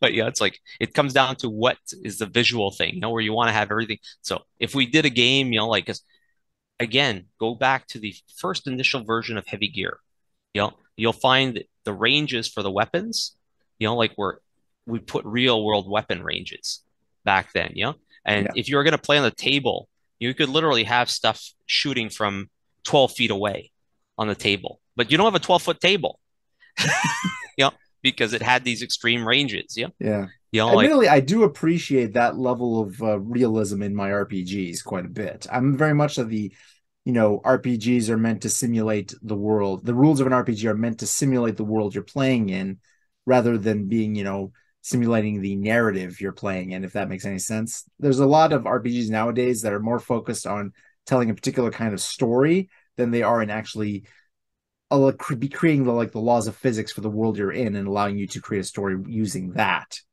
if that makes any kind of sense. And that's basically my preferred, I'm a big, Axe, RuneQuest, those kinds of RPGs, and Silhouette, obviously. Yeah. Oh, so you never went for stuff like did you ever play Harnmaster back in the day? Harnmaster, no, but I've heard some good and bad things about it, depending on whose perspective. You had so much rolling in that game, like it made Rollmaster look simple. Because Hardmaster, you could basically do combat and eventually know that you scratched the guy on his left cheek. Oh yeah, this beautiful. There was all these tables you rolled on. Yeah. Admittedly, yes, those do slow the game down, but that feeling of just like grabbing a bunch of dice and rolling them down. Okay, how badly did I kill this guy? It's just there's something to it. At least for gamers like me, I guess. Yeah. Well, then Silhouette, like has the thing where you've got to put your bank of points that you start off with your characters. You can basically have the same character over and over again. You've just lost your experience points, for the next game if he dies, Yeah. Because that's one thing, like that with the fourth edition, I've told the guys are going to make it where your characters can survive a little bit longer, because Silhouette system was pretty deadly for RPG. Yeah. Well, it made sense. You're dealing with like high caliber firearms and stuff like that. If you're going into a fight with no armor on, someone gets a solid hit, you are going to either be knocked flat on your ass with a sucking chest wound, or you're going to be dead. There are very few people who can survive a 7.62 millimeter sniper shot to the face, just in general. Yeah, well, even if you had a helmet on it, like you'd be rattled, you'd have a concussion no matter what. Exactly, and replace that with like a gear-mounted railgun, and all of a sudden you're chunky salsa over the next 2 square blocks. Oh yeah, it's like, but right now, like the way we've got things structured for the coming year, we're going to have the two teams, like one that's working on the RPG, one that's working on the Heavy Gear Blitz game, working together, but like they're still working separately, so we don't actually have, like things slowing down on the RPG side because, the tactical game is slowed down. Yeah, maintaining cross compatibility between the two lines. Yeah, and the storyline will move forward mostly through the RPG side for the newer books that we come out. And they're always going to have a section in those books for how you use this in the Blitz game. Yeah. Because right now we're in the best spot to actually have battles. Is actually having everything taking place during the war for Terra Nova, because Earth is sending all of its conquered forces to Terra Nova to try to take over the colony. And whereas as we move forward in the storyline in the future, eventually we're going to be going off to Caprice, to the other Earth colonies, and then not everybody is there. Like there's going to be some limited forces that go there, but they're not necessarily going to be there where everybody's showing up. Yeah, because the way the faster than light travel works in the Heavy Gear universe is via wormholes, basically the Yep. Tannhauser gates. And there's like the micro gates that they've kind of starting to develop ways of getting around the current gate network, but trying to get from one place to another without getting detected and just having your entrance mined from here to hell is definitely kind of difficult. I mean, the CEF was sending people through these tiny little gate coffins to try and Yep. infiltrate Terra Nova and cause a ruckus, as we saw, during Heavy Gear 2, that video game, which, god damn, I love that game. Hmm. Well, they did an amazing job with that one. Oh yeah, yeah, yeah. The I team there like, had, yeah, I like the first one, the 1997 one, but that one yeah, is some good stuff. yeah. Sadly, the third one never came out. Mm, Because it was done. It was like 80%, 80 to 90% done, and really? they were using the same. The game engine was actually the same 3D engine that was used to animate the dancing baby from Ally McBeal, the Oh TV my show. god. Oh god, It now was I'm the in. top end. You're talking. You Yeah. had to have a Pentium 3 to be able to run Heavy Gear 3. Yeah, because you need a Pentium 2 to run Heavy Gear 2. Mm, Well back then. It's like you had anything less than that, it chunked. yeah. But it's Uh, like these days with quad cores, it's yeah, like nowadays you have more problems getting those games to run simply because they're so old now, and you need special emulators and tweaks to actually get them to run a modern OS, modern software, rather than the hardware being a problem. oh yeah, it's with all the stuff that we did with the team at Activision. Like they actually came up to Montreal, met with us, like discussed the storyline, the elements, for the game. So they understood and they worked religiously with us, like Yeah, taking the well, they were storyline. gamers too, obviously. Yeah. Well, And they previously had worked with the on the Mech Warrior games, Mech Warrior 2 yep. Mercenaries, the last one before they switched over to Heavy Gear. So how does that work exactly? The licensing process for when you want to have a video game company create a video game based on your IP.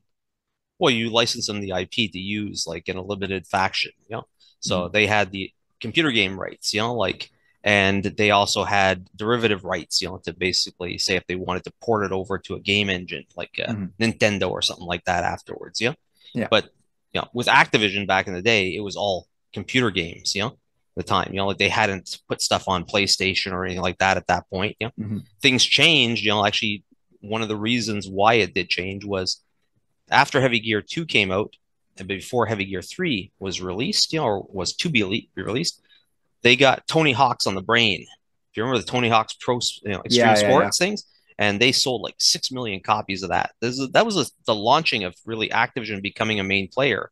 They made Mm, so much money off of those things that they were able to buy Blizzard, you know, and then it became yeah, Activision Blizzard, and and then from there to if legend. well, if you played World of Warcraft, like initially I did, and the vanilla WoW was, like you had to spend like hours and hours gaming, grinding to get a couple of gold pieces to prepare your guys to go for a raid, you know, and then Activision bought the game, and took it over, and suddenly it was like it was easy to get gold, it was easy to level, like and the Yeah. 40 man raids that went away, it went down to 25 man, Mm, like, and they just tweak the thing every couple of months to go and say, oh, okay, well, right now the what is it, the assassin, the guy that stabs when the rogue or whatever, yeah. is the best thing, Then the warlock became the best thing, It's like I played a warlock at one point, in that, and in a 25 man raid, I was doing 20% of the damage for the entire raid. My one guy just dot dot dot dot dot dot. And then all of a sudden, nerf. Yep. Oh, yeah, you're too overpowered. It's like Uh, and then they said, "Oh, let's bring in pandas into the game." I went, this is ridiculous." Yeah. yeah. I mean, it does bring to mind that whole, and this is something that applies also to, any kind of war game, obviously, if you want to have, balanced factions for whoever's playing, is like balancing all the different game pieces is a bit like balancing combat in an MMO in that regard, because especially if you're doing PvP and stuff like that, in that you can't have anything. You have like different niches for the different factions. Some of them fight in a certain way, so you have to manage to have all the different soldiers functioning within their niche. So like the CEF does a lot of blitzkrieg style attacks with their hover tanks and stuff like that. They're very much hit fast, hit hard. whereas the North has a lot of specialist units. The South is a bit more, standardized general purpose, so a little bit of everything in all their different units. And then you have stuff like Eden, which has a lot of weird VTOL capable mechs. Utopia, which is a lot of drone combat, drone warfare, and giant the giant tank that you were talking about earlier. So, and Caprice obviously with their mounts, the quad and hexapod mechs, and trying to balance all that stuff out must be a headache and a half. Yeah, luckily I don't take care of that. That's the rules rooster for us, that he has to deal with all the stuff and go, it's like, okay, how much is this worth, and then getting reports back from play tests, and they report it's like, oh yeah, well that seems about balanced, like that we took these 5 gears against, like these 3 mounts and it was a fair fight. As long as you're like, if you're playing the mounts, you have to have some mountainous terrain because you're paying for each mount has the cost of it climbing up the side of the mountain factored in. Whereas gears normally have to have climbing equipment, and they have a limited movement. So maybe they'll have 6 movement points like a hunter. And every inch you want to go up costs 2 of those movement points. So if you want to go up, you could go up 3 inches, but you'd be stuck on the side of the mountain with your back exposed. Yeah. Or you can go up, that mount you can go up 2 inches to the top end. Yeah. Whereas the Caprice player that has the mounts, they don't pay that movement cost going up the side of the mountain. They can shoot at any point from on the side of the mountain. But if they play on a desert terrain where it's all flat, well, they've paid a lot more threat value for their army and they have no advantage. Exactly. So you got to have mixed battlefields, like that people play in. And combined arms tactics in those cases. You need to have different parts of your army that compensate for the failings of other parts of your army or their vulnerabilities in order to actually have that, full force that can actually do the job that you want them to do.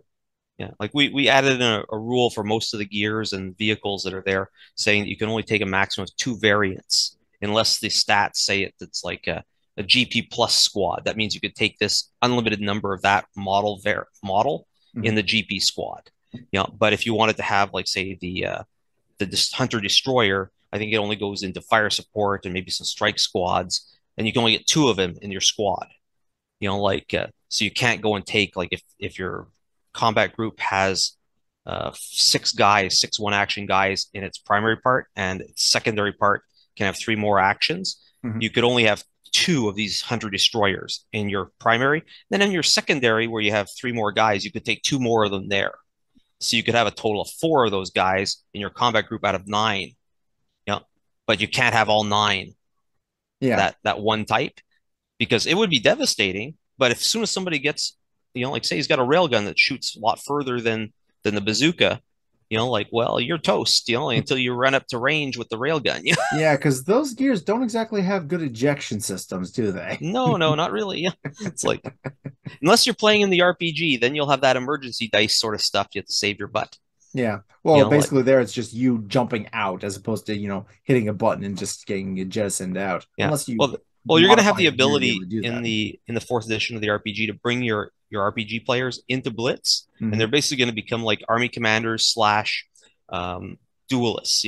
So if you have a regular hunter, it's only 6 threat value, but you could take your duelist, with all the bells and whistles that it has available to it, different weapon options. You could boost that duelist from 6 to 20 points on the table. But it's like he's still only one guy that once you kill him, you've gotten rid of 20 points of threat value on the table. So it's putting all your points into one guy is not necessarily the best thing. No, it is not. Especially since, even though it's not possibly not quite as lethal as the previous editions of Heavy Gear were, it's still plenty lethal from what I've been able to see. Yeah. We're trying to get the game to run like in 5 turns. So you're going to move everybody on the table for 5 turns, 5 times. And it's not always, the game where at the start it was always, I kill you, you kill me. Now we've gone and said, okay, there's objectives, and you try to accomplish your objective. You might have kill the enemy army commanders, and that would be to kill the enemy army commander and his second in command. And if you kill both of them, you get 1 victory point for the first guy, 1 victory point for the second, so you can potentially get 2 victory points. The other guy could have another thing to hold some terrain. He does his thing, he gets 2 victory points as well, say. So you're both tied at the end. Then we go and count the kills and these crippled tokens that are still on the machines on the table. So if we're tied at two victory points each, but you have 3 kills and I only have 2, you win. Yeah. That's the deciding factor. Yeah. You can always play just I kill you, you kill me. Yeah. But after a while, it gets boring. Yeah.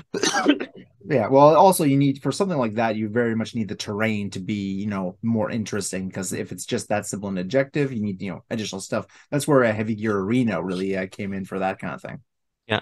Well, that was sort of our inspire, try to bring back Heavy Gear Fighter from the original card game thing, but it didn't work that well, because there's all the counter, the combos and the counters to the combos, and that was all in a big book.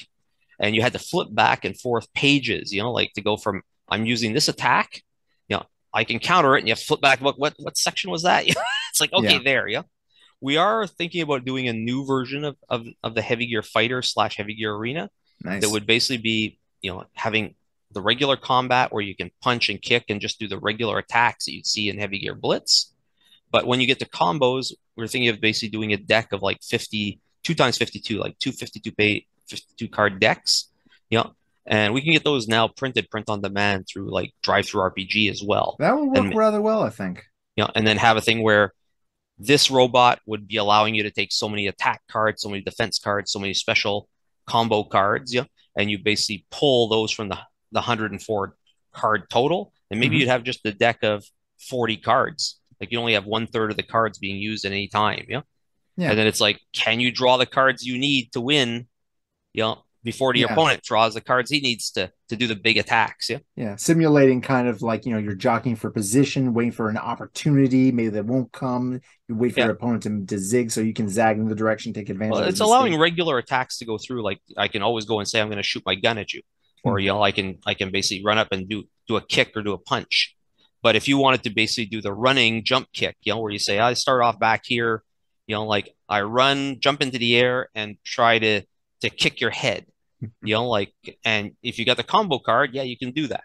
Like this is the idea for the new version, But and then the other person, if he doesn't have anything to counter the combo, but say he did have the defensive card that allows him to counter it, maybe he's allowed to grab your leg as it's coming in for his head and do a roundhouse and slam you down like a body slam. But nice. All that would be as cards as opposed to flipping back and forth in the book, because you had a lot of those options in Heavy Gear Arena, but you had to go and find them or be familiar with everything that your gear could do attack wise and defense wise.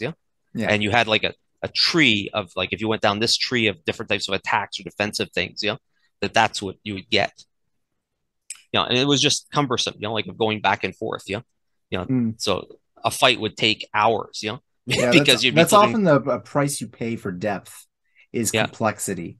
So it's a question of finding. You don't want complexity for its own sake. So you basically have to choose: do you want complexity, what the level of complexity that you're comfortable with, and to what you want to apply it, essentially.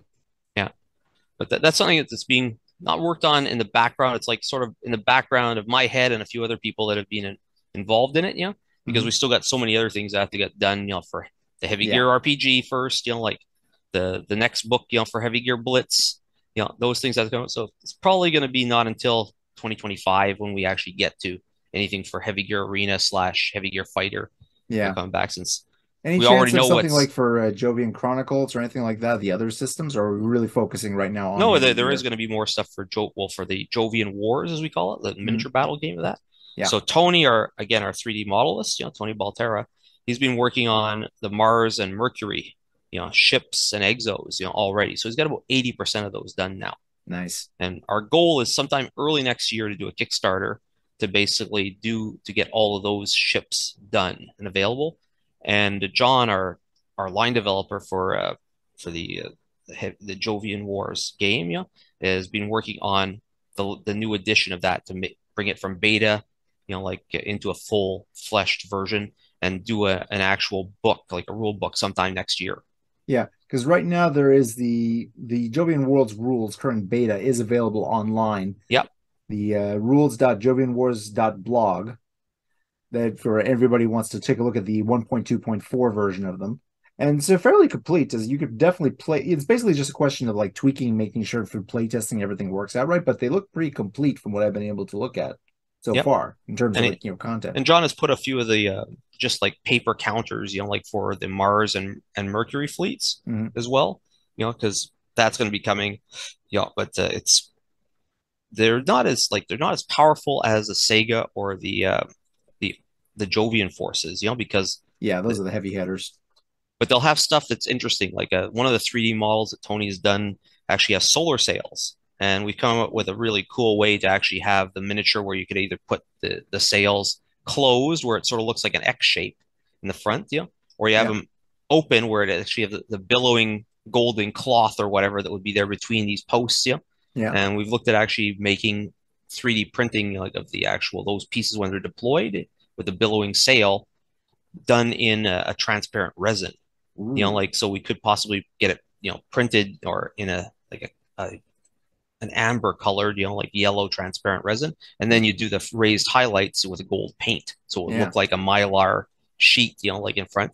Nice. Is this something you could like pop off the miniature and switch it on if Yeah, you you'd want to like actually be able to. We're looking at actually being able to change the front of the ship, so you'd have the nice. the sail collapsed where it looks like an X shape, because it's actually in between the X post would actually be the sail would be in between those two posts of metal that are Mhm. sort of like there. And then when it opens up, they sort of connect to one another and leave the sail billowing out in the front. Yeah. They still have engines Cool. too, because Yeah. you can use But now the sail but to now go you out of can use system, that. but you, Yeah, you know, like, exactly. You can use that now to avoid using burn points when you're trying to get from one place to the other because you're using the solar energy to yeah, transport yourself. once we start doing 3D printing of this stuff, like for that batch, it's going to be so much easier to do than the molds that we had to make the size of them, like when we did the Gagarin ship, like which is the tender ship for the Jovian forces, Mhm. that's those are huge molds, to basically have all these Yeah. panels, because it's basically an O'Neill cylinder, basically type thing, that you could actually was big enough to put some of the other ships inside of it. Oh boy, yeah, yeah. Like you'd have like this huge carrier, and inside you have frigates that would just you could deploy.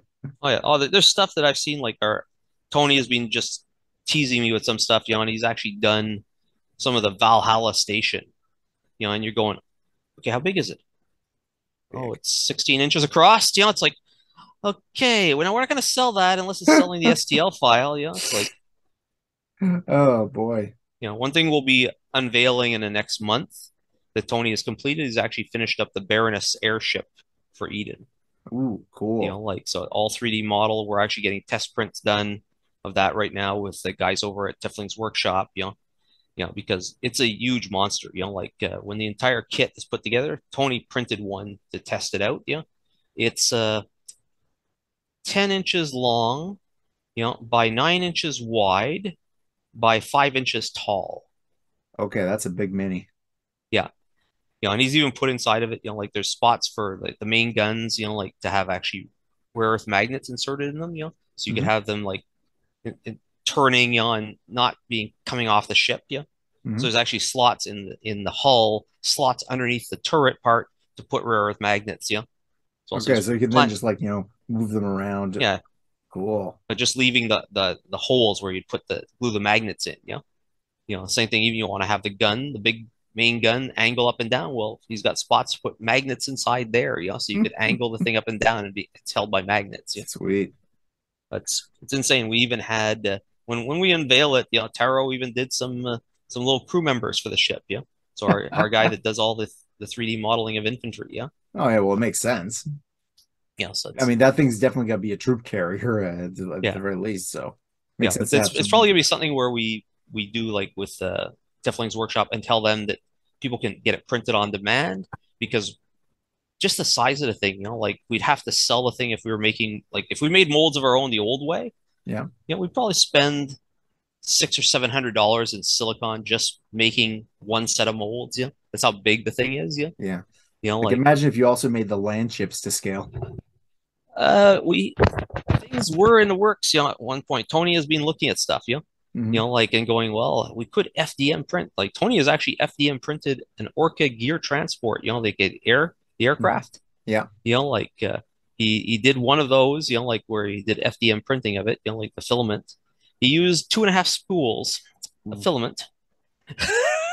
I don't necessarily know a lot about 3D printing, but I know that's a lot. Yeah. Oh, it weighs 10 pounds. Yeah, it's a lot. It's like Oh, it has spaces where the door comes out in the back. There's spots oh to man. have the gears inside. Yeah. the landing gear, we did everything based on the artwork, and he kept Okay. the landing gear to scale with what it was showing in the artwork, and the weight of the miniature above it broke the landing gear, Oh so he no. had to do reinforced landing gear. Oh yeah. And one of the Terra Novan land ships is like big enough to have several orcas land on it. Oh yeah, well if you saw the old artwork or the old photos for the guys out in Alberta Mhm. that did a scale the Vortex class land ship, like to scale with the miniatures, it's 6 feet long. Yeah. Like it was on like eight 4x8 plywood, that they had at the store there in Edmonton at one point, and they did everything, where they had the double stacked gears down in the hangar bay, and Oh man. Man, that'd be cool to see in person. I oh, remember I think it was for the one of the original Activision game, they did a giant like life-size hunter yeah, gear. that was built right in our offices in Montreal during that time. Yeah. Well, yeah, you know exactly what I'm talking Super about. yeah, Align supervised it. Yeah. Like he was the Yeah. one that took the scale model from the small thing, scaled it up with foam core, and then they cut out plywood, balsa wood, plastic, and made it Mm, all in parts. It took an entire semi to ship, awesome. to the E3 show, yeah. And then Oh man. when they did Heavy Gear 2, they sent it back to us and redid the paint scheme and changed from the grenade launcher to a 12-foot long bazooka. Oh man. Yeah, and turned it into a dark gear. Yep. Yeah, Oh, basically made a dark hunter upgrade, just like Miranda had for a spinning cobra. yep. Oh yeah. Well, it was black. Like the Heavy Gear 2 computer game was all about Black Talon going off to Caprice, Yeah. and finding out what happened there. Yeah, and discovering the Terra Novas swiped their homework and has decided to make, mechs of their own. Bastards. Oh yeah, everybody steals, in war, yeah, Yeah. Well, I mean, if you see something that works, copy. yeah. Right now we know that yeah, it's like tanks. They're sort of obsolete now. It's you look at them and go, it's like one missile can take them out. Yeah, And then it turns out that no, used properly, they're still pretty useful. It's just a question of how you use it, I guess. Because yeah. Well, you you got to can't have always air get support. tank. You Yeah, have to have air support superiority. If you don't have air superiority, like your ground forces are toast. Yeah, exactly. yeah. It's one of those It's things where, some people always keep claiming that, oh, von Clausewitz no longer applies, the rules of war have completely changed. We no longer have to have boots on the ground anymore. We can just win this war through air superiority. But it's like, dude, shut up. You don't know what the hell you're talking about. If you actually want to control ground, you need boots on the ground. And yeah, if you want them there, it helps to have some armor to protect them a bit, yeah. you And know? but we did learn one thing: the Russians never changed. They're still using cannon fodder. It's like what? Uh, well, I mean, it's not like they hide that much of this stuff. The white papers for pretty much every major military are available for public viewing in terms of general, geopolitical strategy, are available publicly, deliberately from everybody. You can look it up, but just, okay, Department of Defense white papers, go. Oh yeah, this actually checks out. Yeah, this checks out. This checks out strategically. Yeah, okay. Yeah, they got future war plans for the next 20 years here. Okay. Yeah. Who wants a drink? Yeah, Uh, the Americans have plans to invade everybody around the world. It's like yeah, just in case. Better safe than sorry. exactly. Uh, Canada, not so much. Yeah, it's like yeah, but we have the exact same thing. You can look up Canada's war plans too. At least, not the top secret stuff, obviously, but general as strategic warfare and stuff like that. You can look up all this stuff. It's yeah, it's like honestly not that hard to Northern find. Canada is attacked by Russia. First thing, call Yeah. the United States. Well, yeah, they probably would have some help early detection from Alaska. There's one of the advantages of having that there. Yeah. Yeah. Uh, it was interesting seeing, like how we suddenly got the F-35, after not wanting the F-35, and now it's like, oh, we're gonna be getting some probably next year. Yeah. About damn time. Yeah. Uh, is there anything I know? Like, there's always the temptation to base stuff in history when you're doing like war games and stuff like that because there's just so much war out there to base stuff on. But when you're doing something that's taking place in the future, science fiction and the like, how much use is historical references and historical, information with regards to creating tactics and, battle plans for your future factions, considering that they're operating in theaters that have vastly different terrain in the case of alien landscapes, or Hmm. like in Jovian Chronicles where they're in space, which we've never had an official war in, obviously. Well, But we're lucky in that aspect because a lot of our players are actually ex-military. yeah. Like the Rooster is ex-military as well. So it's like I've had guys that like have run demos for us and helped us out that work like with special forces, like different levels. We've had, even if you go back like for Jovian Chronicles, when we're doing that, we had friends, like that worked at JPL, like that were Jet Propulsion Laboratory, and it's like, okay, does this make sense? It's like, yeah, that makes Yeah. sense. Because there are geeks everywhere, Oh yeah, and especially in like, those departments.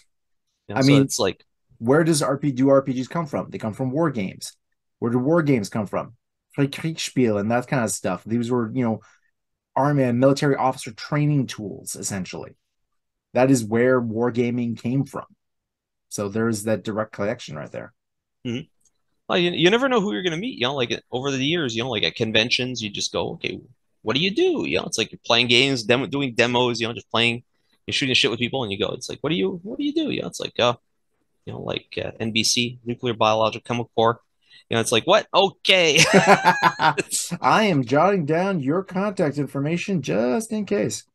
Oh yeah, it's like, and guy shows up at a convention with a Pelican case. Back when only U.S. Special Forces could get those. Mhm. Now you can go buy them from Battle Foam and all that. And Yeah. have to, but back then, it's like those things were special. And what was in it? It was gaming books. Yes, they uh, can fall from 10,000 feet, and the case will survive. yeah. Not sure about the books, but it's like, Well, books, I think they'd be a bit dinged up. I think that'd be good. You might break the spine a little bit, but yeah. But it's like, uh, so we've been lucky. So when we want to have, like ideas for how the game should be played, if we're saying that these are going to be, like a force that's going to be using more drones or whatever, like, well, how does it work right now? Yeah. And mhm. this was done before drones really came into play in this last year or so. Yeah. Yeah. Like a lot of it was just speculation. But, if we were to rewrite the book now, it's like, it's amazing what drones would be doing in the game rules now. Because who would have thought, how much you could get away with, that, yeah, Mhm. you can have a bunch of yahoos, with a cell phone controlling a drone, dropping a grenade, from above. It's like, nobody would have thought that you could get that level of accuracy, like from off the shelf equipment, basically, Mhm. you know, Yeah. it's, And the fact that basically they're recruiting, I've seen like images from drone control stations where you think they're just playing on something with a PlayStation controller. It's literally that easy to control. In fact, that they're actually modeling after video game controllers, just because the people they're hiring for this stuff are so familiar already with those kinds of control systems. mhm. Yeah, just don't use your video game controller to control like a submarine going down to visit the Titanic. Yeah. My understanding is that the video game controller did not have any problem with that. I use Yeah. a Logitech controller for all my stuff, and I have never had any problems with it. So I vouch for those guys. That sub, from my understanding, had a whole bunch of other problems in terms of like Yeah. how far down it was supposed to go, which was way higher than they actually went. So that's the main problem. Oh yeah. When you find out that the agency that would have regulated them, and actually, signed off on them, refused to actually even try certifying them, you go, okay. Oh dear, poor Oh, bastards.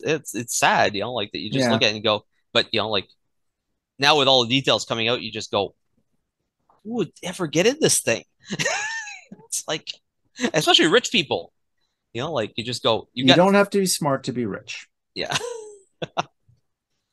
Oh well, yeah, it's like for us, like, let's continue with the gaming side, and as we go forward, like in the coming years, we're gonna move the storyline forward, Yeah. like again Bring our with own the art. subs in with the colony Atlantis. We're not gonna be touching Atlantis for a little bit, I think, because Mm. there's Jotunheim, there's Botany Bay, like that are more interesting looking. Because again, if you have a water world, and most all the other robots in the game so far are designed for ground warfare. You know, like you sort of limit yourself. You go and land on a place where there's Points, just a few yes. islands, you know? Yeah, point.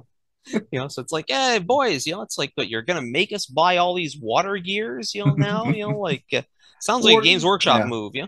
yeah. Or whatever the hell it is. One thing I've always liked about the heavy gear is that all these different colonies were separated from each other for so long that they've developed their own technology bases and their own styles. They're fairly different from one another, even though they are kind of recognizable as mechs in terms Hmm? of like that, because there was already that walker technology from prior to the Earth's retreat from the colonies. So they all had that to start with, essentially. Yeah, And construction then and yeah, engineering stuff, yeah. yeah, exactly. So on heavy gear, the actual heavy gears, the gears on Terra Nova are recognizable as each other, and you have also the Striders, which are the more like BattleTechy kind of mech looking things, and you also have like Gear Striders that are a more recent thing like Cataphract, Scimitar, and stuff like that, which are these really really big gears.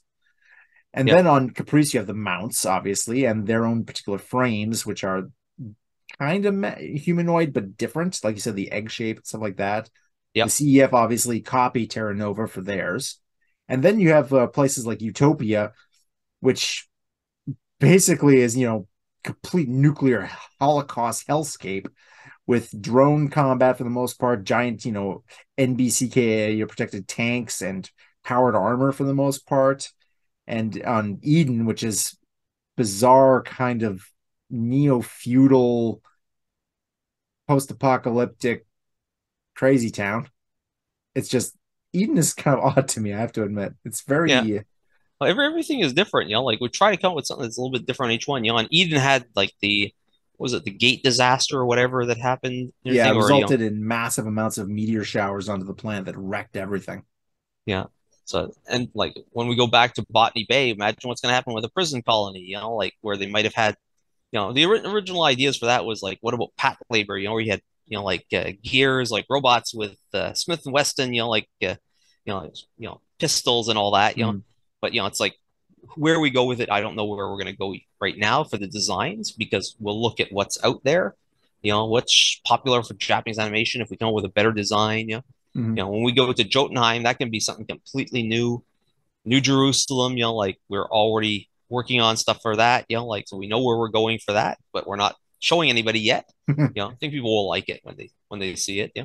But Yeah, you it's know, going to it's be like interesting to see because there are, the north in Terra Nova is very religious, obviously, but New Jerusalem, not only is it a planet that was basically colonized by the church from inception, it's also a completely different religion, the Jerusalemite religion, which is basically kind of like a unification of various Abrahamic faiths versus the revisionism on Terra Nova. So there's bound to be some problems there. yeah. Yeah. Well, you find eventually we're gonna find out, you know, like what like the first fleet that the Earth sent back to New Jerusalem was never heard from again.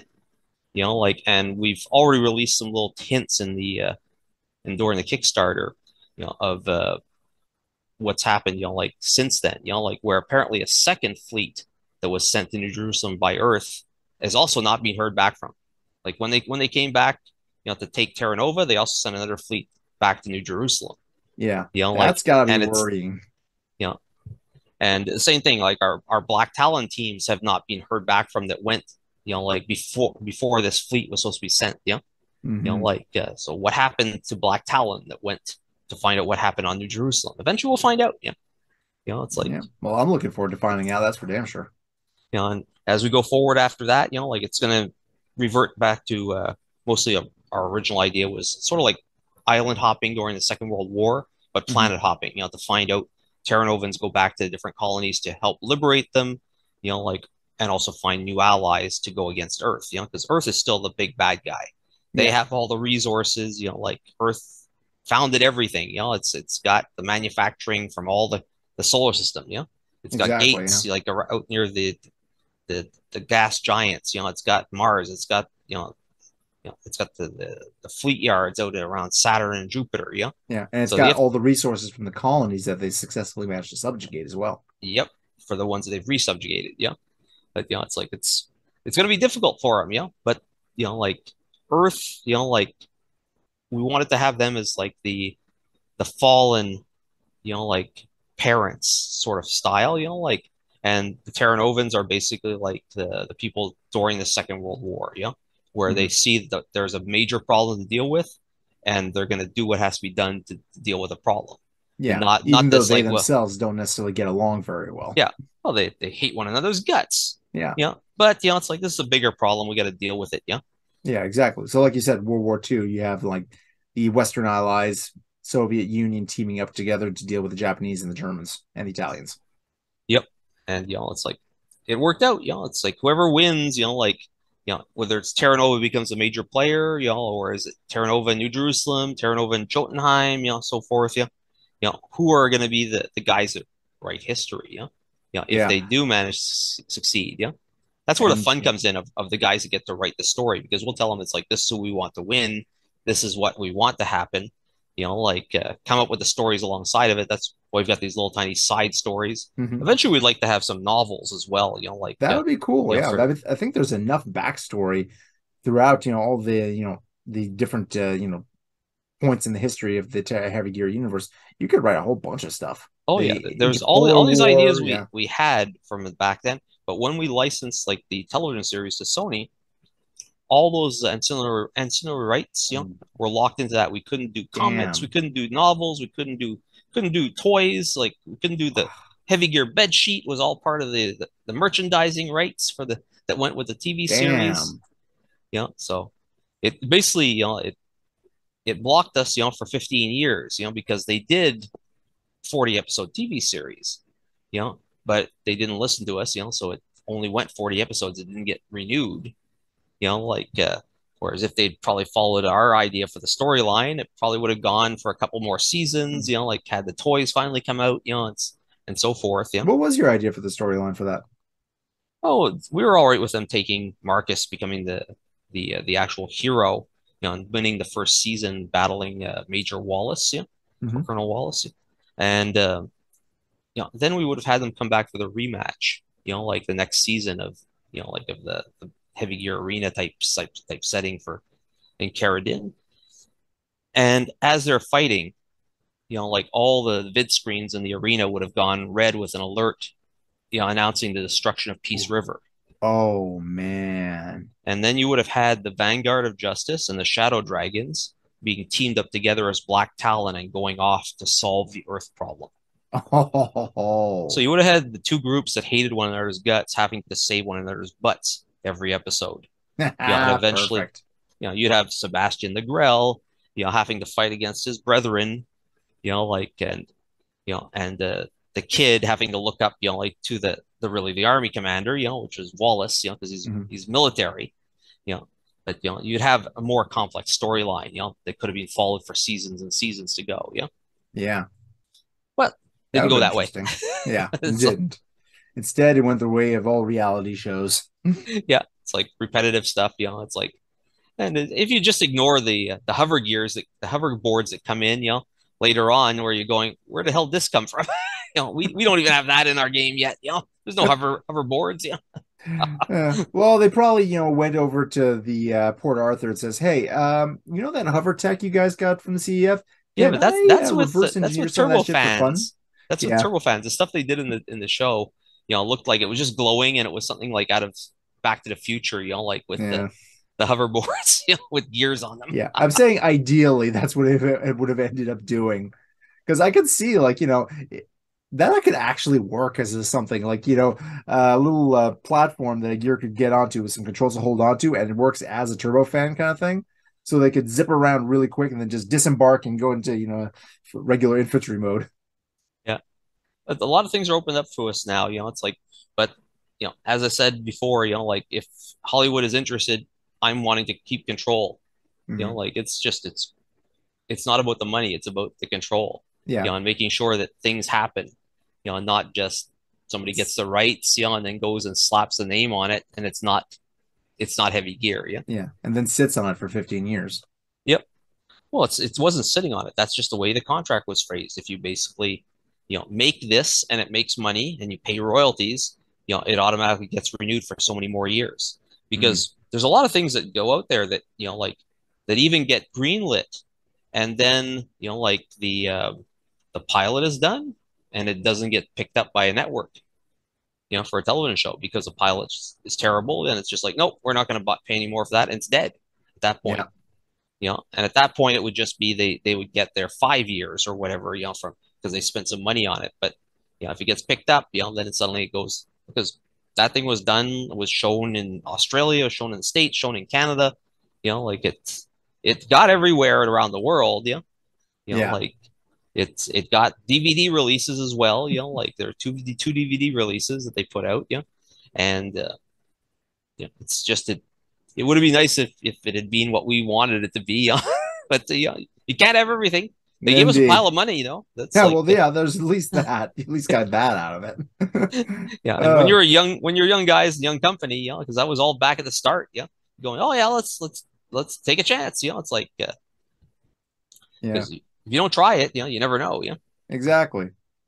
And plus, for every Heavy Gear the series, you get another Heavy Gear 2, for instance, like in terms of like adherence to storyline and quality. So you just gotta try it out, see what happens. Yep. Personally, I really hope you guys get a chance to do another proper mech sim like those Heavy Gear 1 and 2, because damn, I love those games. Oh yeah, well, it's if anything it does happen, it's going to be a partnership between GreenPod 9 and another party, because we're not a bunch of programmers, it's like, so we don't have that ability, but we'd want to basically be in there, deciding on the story and again the look, like, and going and saying, we're bringing the IP to the table, like you guys bring the programmers, like, and we work together, and that way, like, we don't end up having any surprises, Exactly. And well, I certainly hope you guys have the best of luck for not just for Heavy Gear and Joey Chronicles, but for everything else that you guys have planned for coming up. Where can people go check out everything that DreamPod 9 has cooked up? Yeah, they just have to head over to our website, DP9, so www.dp9.com. Great. Links for that will be in the description as well for that pledge manager for the Heavy Gear 4 role-playing game for people who want to make a late donation for the cause and see what they can get out of it. Yeah, check that out. Get an ebook version of the 480-page rule book. Or there's actually going to be printed versions, like a softcover and hardcover as well. Nice. Well, I'm looking forward to getting my hands on that. For everybody else, this has been Mr. Robert Dubois, director of DreamPod 9. Thank you very much for joining me here today. Okay, well, have a nice night. Take care. You too. And to all the other gearheads out there, we're ejecting. Bye-bye.